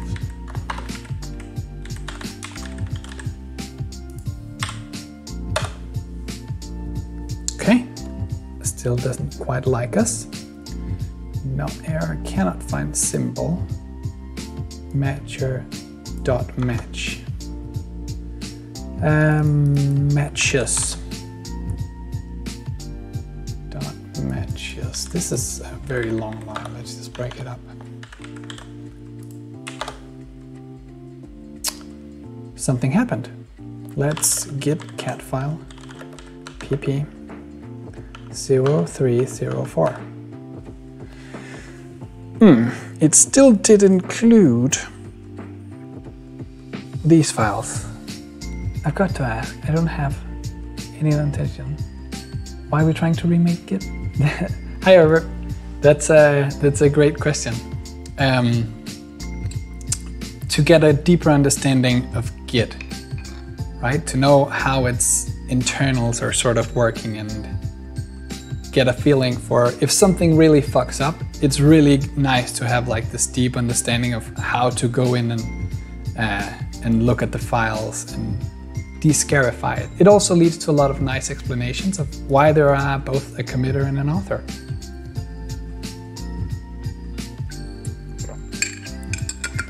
I always like, if there's something I need to understand really well, I need to implement it myself, you know? I need to see what's behind it. And it's a fun little project that we can do in a few hours.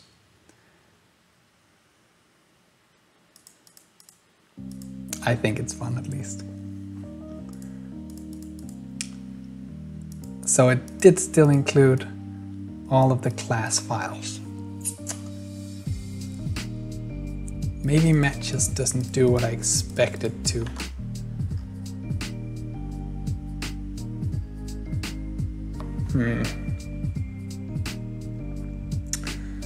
Does the glob path matcher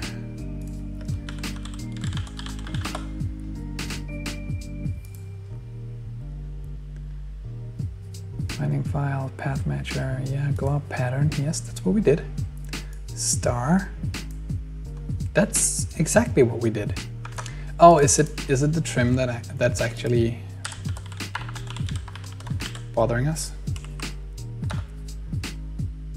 No, this has just as many files. If we take the matcher, we can just try it out. System, out print line.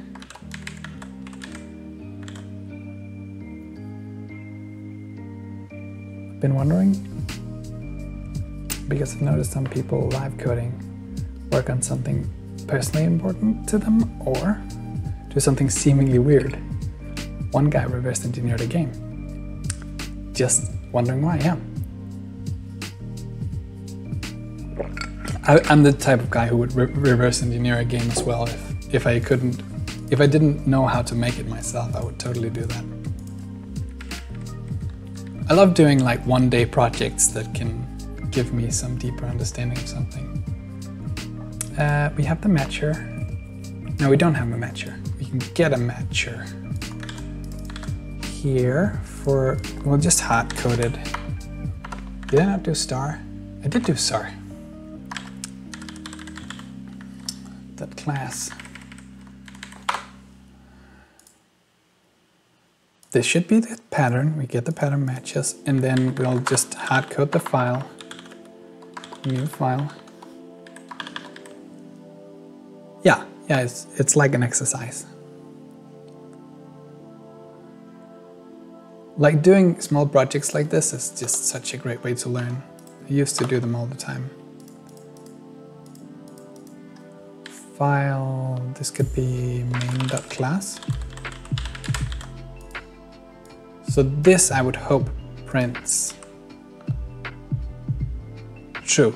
So that matches. So git ignore all matches.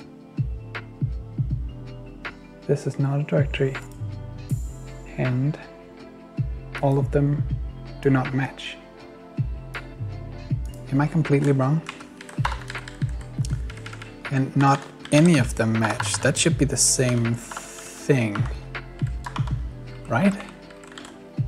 Why is it not excluding the...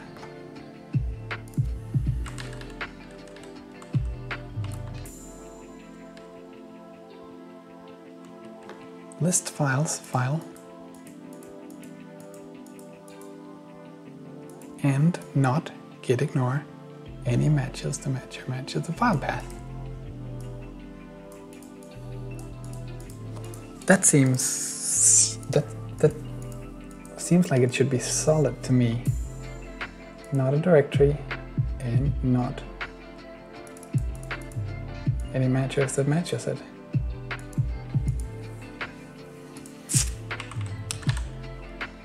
Can I do braces here and then print stuff? Hoping I can if I just say return. Need that to go outside. Here, can I just print this? System, print line with an out. Let's print first the file dot to path. Then let's, or the name I guess is enough. The path, we'll print the path also. And then also whether this matcher matches the file to path. That should be true if it's a class. And then also whether this finds anything that matches. Now we're just printing everything. Printf debugging is the most solid way to go. Never fails. Okay, let's see. Here we have a class file. So it says class, this is a path. False. This pattern does not match this file. Is it due to the \dot? Why does this not match this file? And false. There are none of them matching. None of them matches anything, in fact. Wow. That's interesting. You were a C++ guy, right, Orup? So you can spot what's going on, maybe?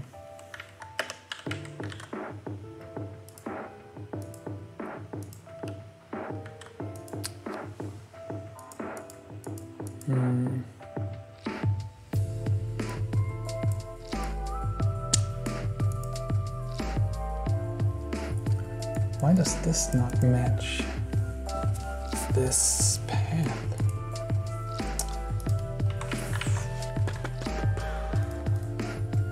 Let's just look at the path matchers documentation.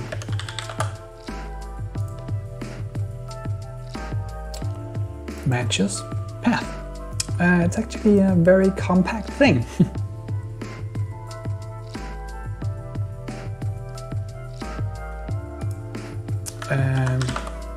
Path matcher. Matcher doesn't match expected. No. Match. Why doesn't this match?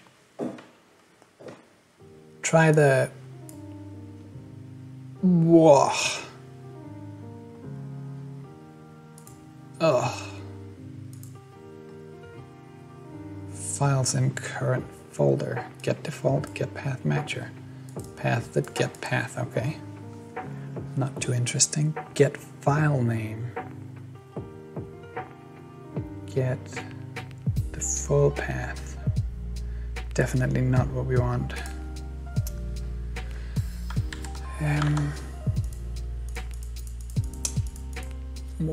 How would we express this?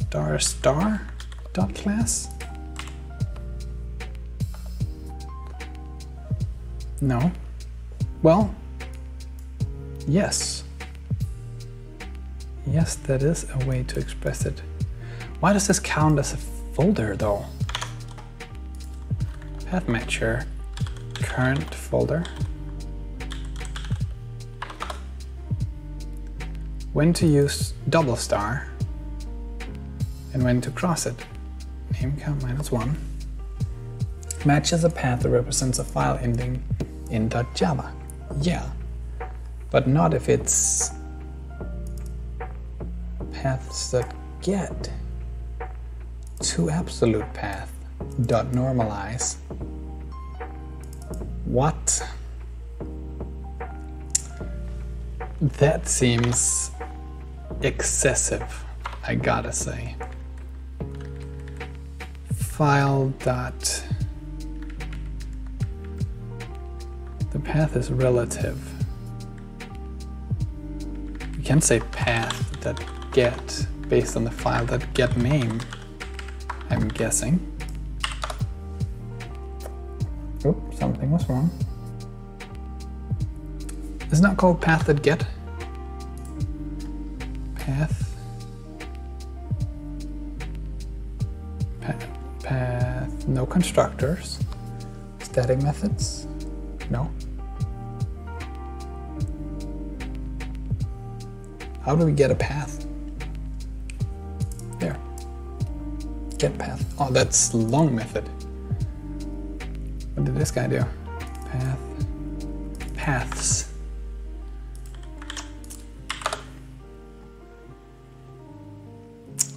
Balls. Still. Paths dot get file dot get name.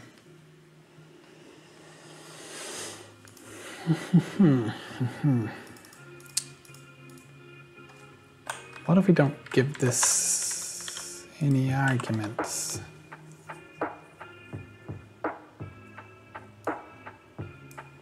Still no, because the path still has this weird thing.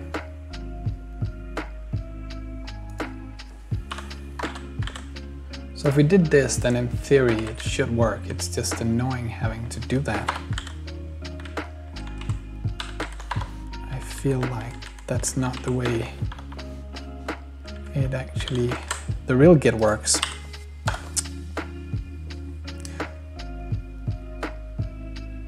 New file. Oh, it doesn't even, okay, it doesn't even allow that. You have to put the dot. What about nothing? Null. That's even worse. We don't need this up here. Main null pointer exception. Still. Where? On line 68. Write the hash. Do we change anything now?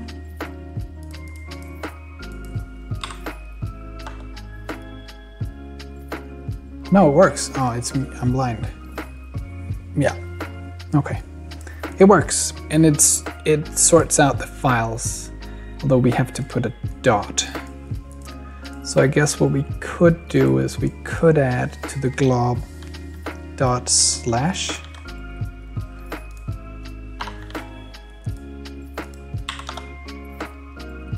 No. Dot forward slash. Yeah. Dot forward slash works. Let's just go out and delete the Git folder entirely and run our Java main init. Java main commit. Git status.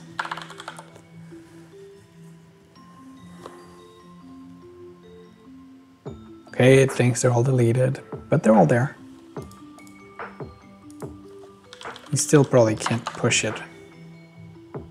Oh, we don't even have origin, so there's no chance of pushing it. That's just the way it goes. Okay. Let's then look at, we have some means of git ignore. What else do we want to make? The git message. That is a good change to make. So maybe we should actually move this here down here now, because we're gonna need a second argument. So if this is commit or init, if this is commit, then we're gonna assume that the next argument is the message. And that means you need to quote it. And up here, we just need to, it's actually going to be a really easy change, I think. Plus -n plus commit message. Message.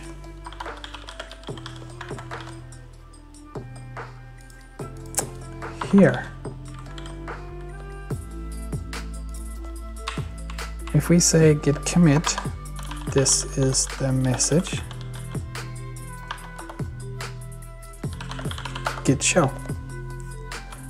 Git log. No, that is not good enough. Do we need an extra blank line?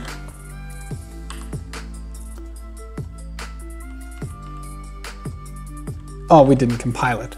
Okay. Okay. That is my fault. Here. Oops. This is a message. And what are the errors? Did I don't just added it randomly, I guess. Oh, it's so close. Oh, we don't use select command anymore, so we can get rid of that. Okay, git log. It does say this is a message. I think actually that works. Yeah. We have commit messages.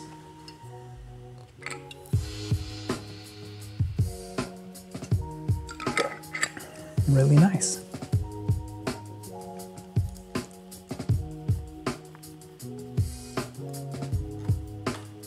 What else is there to add almost? We've gotten really far. I guess we could add folders. That might be a little more involved. What else would make sense? We have a lot of static things. Static's really not all that good. When we're working in an object-oriented language, we should really use the objects rather than just have everything be static.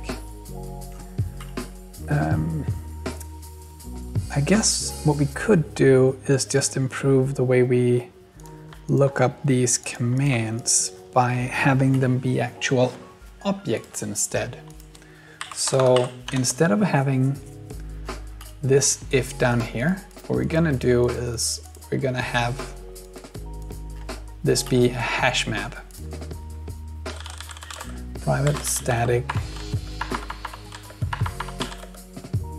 modes, commands.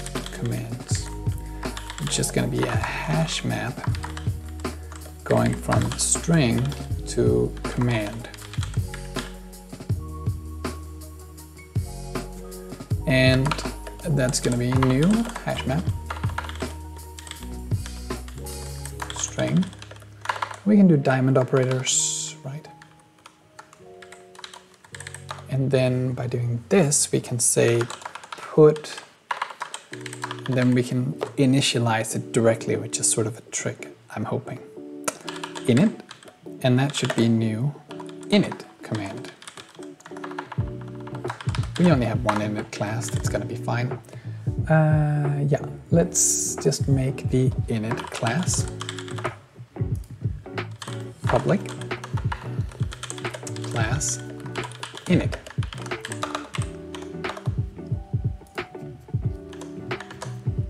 It has a constructor. That's not too important. Public, I guess. It's not gonna do anything for now, but what we are gonna have is an execute, which then is gonna do something, because this should be the method that we want to call.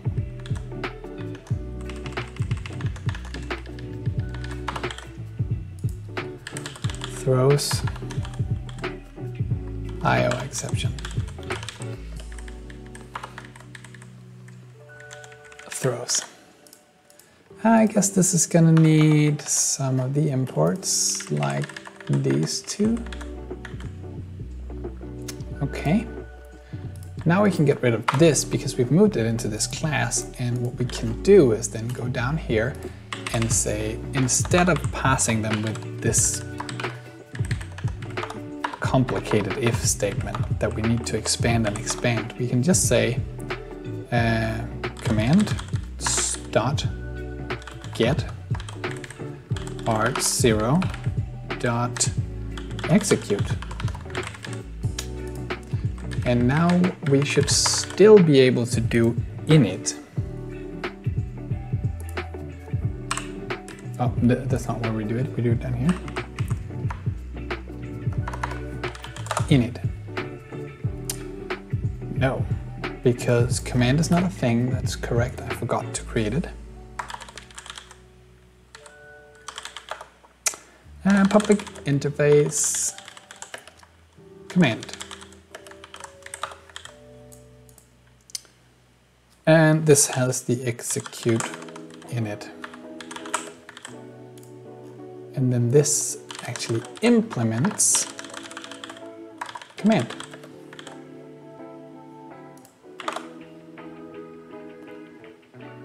Yeah, and it throws an exception. Where's the exception? There it is. That's not where it goes at all.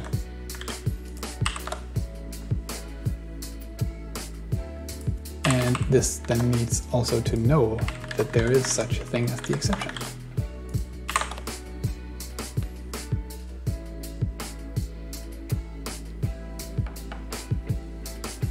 Okay. Oh, it just did it. So then we can also just put up here commit. And then that leads to new commit, which we then need to make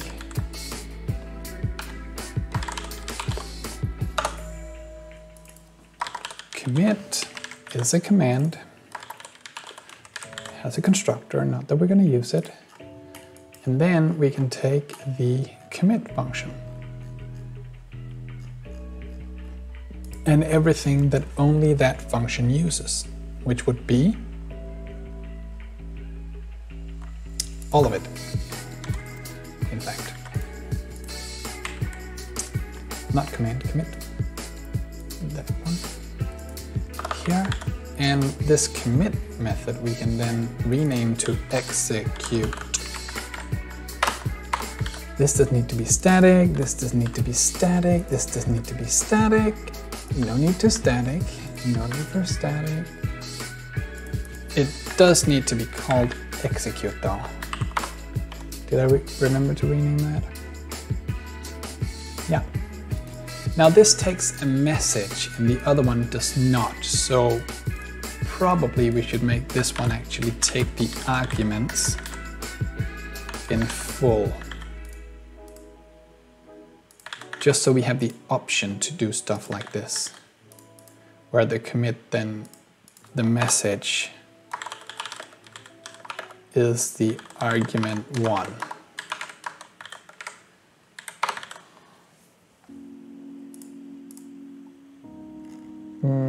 Yes. And then this takes the arguments.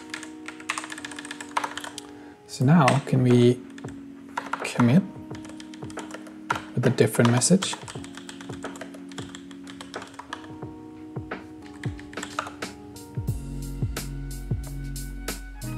It needs all the imports. This one we still need here for the hash map. But the rest of them we actually don't need in here anymore. But this one does need them. Let's see. Execute cannot implement in command. Why? Private. It can't be private. We're in the wrong file. Public.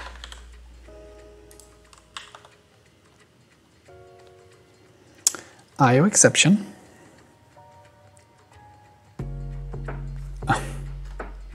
Right. We also need to throw the IO exception in here.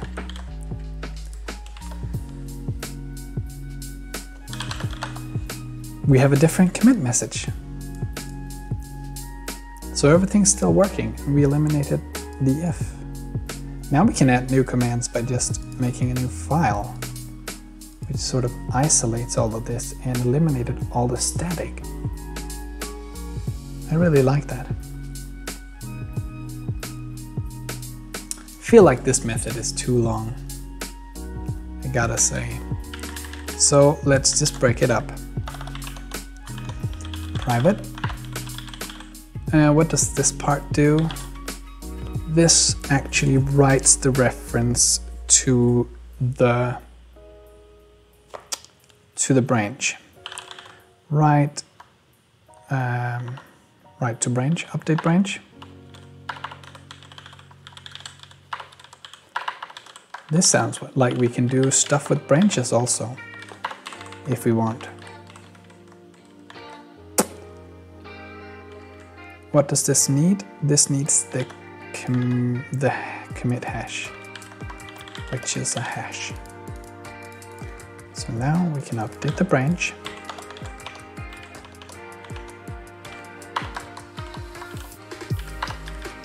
And we can call it with the commit hash. Okay, that's gone. What does all of this do? Tree hash. We're not using the commit bytes anywhere. Why do we still have all this? Okay. So yeah, this is just making the commit thing. It's actually just one call. So if we really wanted to do anything, we could extract this to its own method.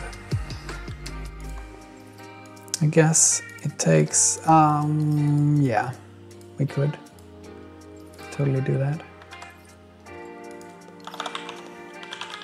Private bytes. What is it? Commit body? No, commit content. because we've called it content everywhere else. It makes sense. And then that takes the message and the tree hash.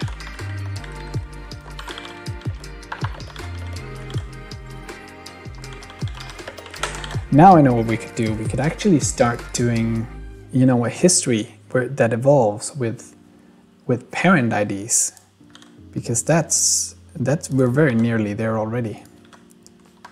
So we'll just do that once I get this in a working state.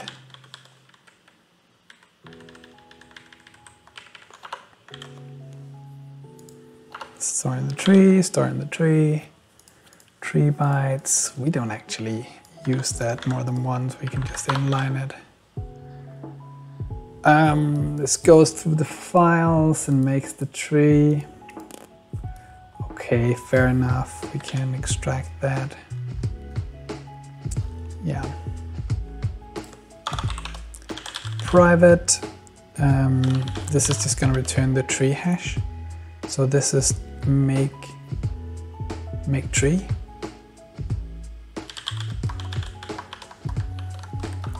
Because it makes the tree. Yeah, yep. Oops. Wait, do I not have... Why did it fold everything? That was odd. Return the tree hash. And we don't need anything else from in here. Do we need to give it something? The getIgnore. It needs the getIgnore, which is an array list of path matchers.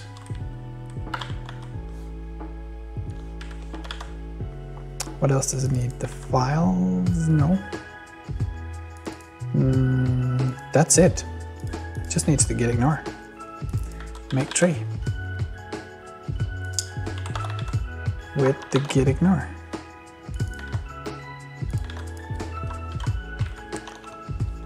And that gives us the tree hash.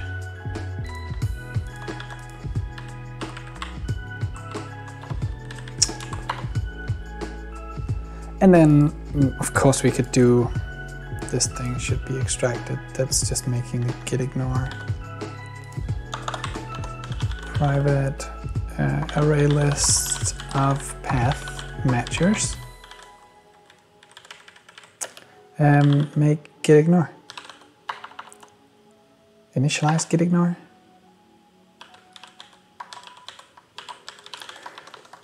Whatever, it's just a name. And then this is what we want to return.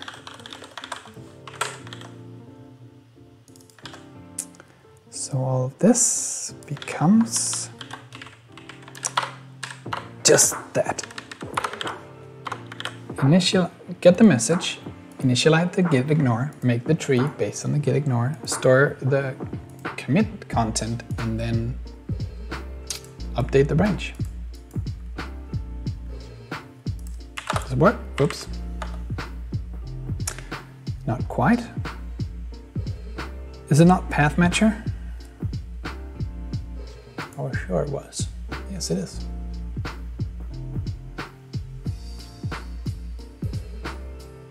Cannot find symbol path matcher. Make tree. Oh, this returns a hash.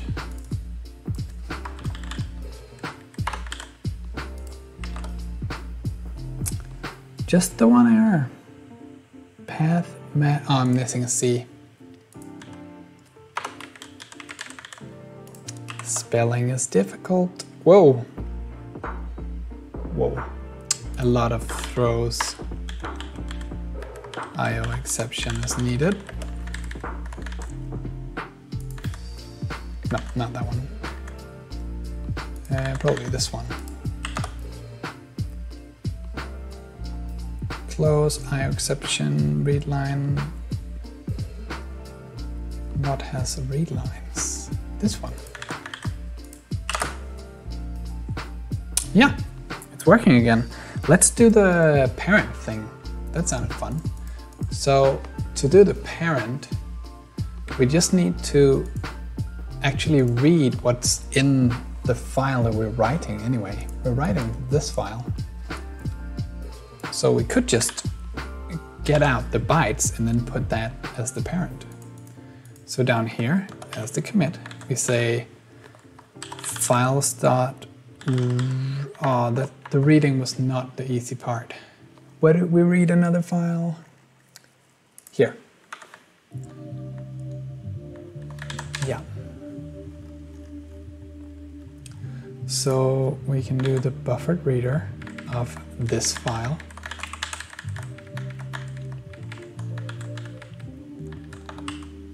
Then br.readLine. It's just going to have one line and it's just going to be the hex string. So we don't need any loop or anything. This line is going to be the string commit hex, parent hex. So here we can just add another line saying parent at the commit hex, parent hex, sorry, excuse me. And then we should start with parent. So now the history, once it's working, yeah, now it throws the error exception. I feel like we should sort of handle those at some point. So now if we run the log, we actually have a parent. We can start making a history. We're making history. There it is, on top of the other ones. Still doesn't see that anything is in the store, but I mean, what does that matter when we can see it in the log?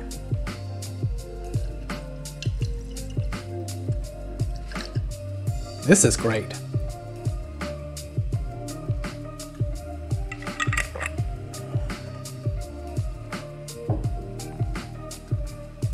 Okay.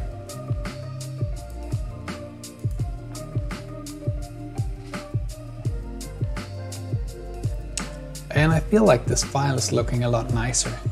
Like a lot of relatively small functions. They're very cute. Maybe we should have done something that can read files conveniently so we didn't have to do this all the time. Without the character set, that is. I guess if we actually extract it into like a file system, is that reserved? File utils, and then Java, public class file utils, and then just do file utils. Public, that's fine. Whoops. And here we could have like a read all lines. So like a public string array read all lines with a file path, file name, file. It's all the same basically. And then that would just do what this thing is doing.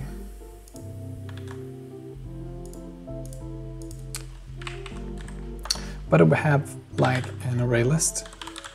Lines equals new array list of strings.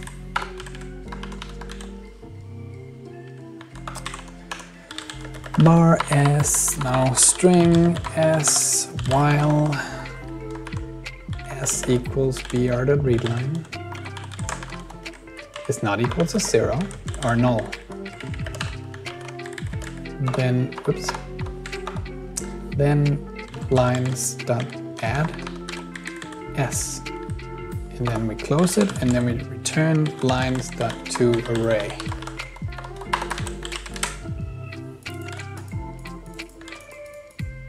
Okay. and then that one can throw an exception.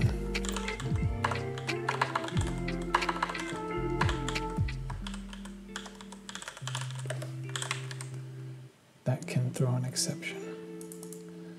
Okay, so now if we go into like commit here, if we assume that we actually take a file utils as argument up here, we can just store it in a variable like this. Doopity boop. Whoops. Go down here. Then now we can say file utils that read all lines. Dot read all bytes. Read all lines. And then this would be string parent hex would be just the 0th index of that one. Oops. File utils.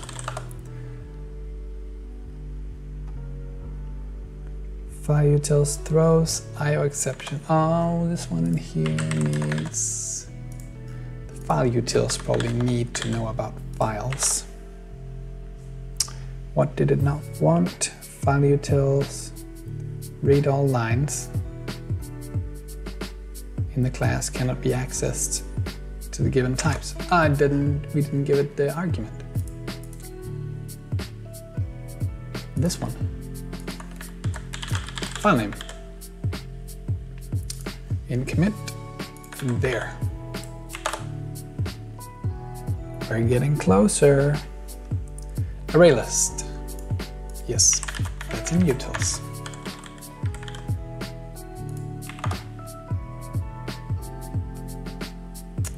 New commit. Yeah. In here, we now need to give this a new file utils.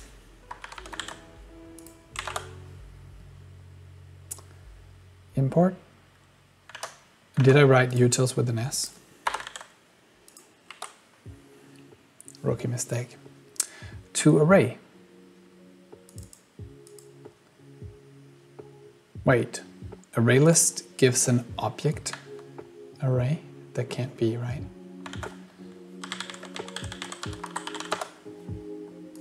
Oh, no. Give me that one. What does to array give?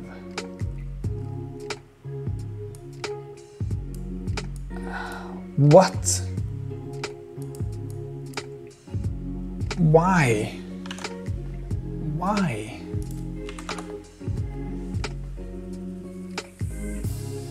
Okay. Okay. Well, string array. Well, we can just do var result equals new string array with lines dot size result. That is stupid, but it does work.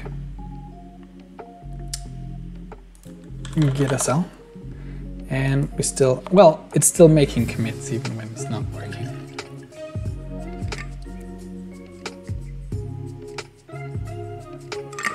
Good.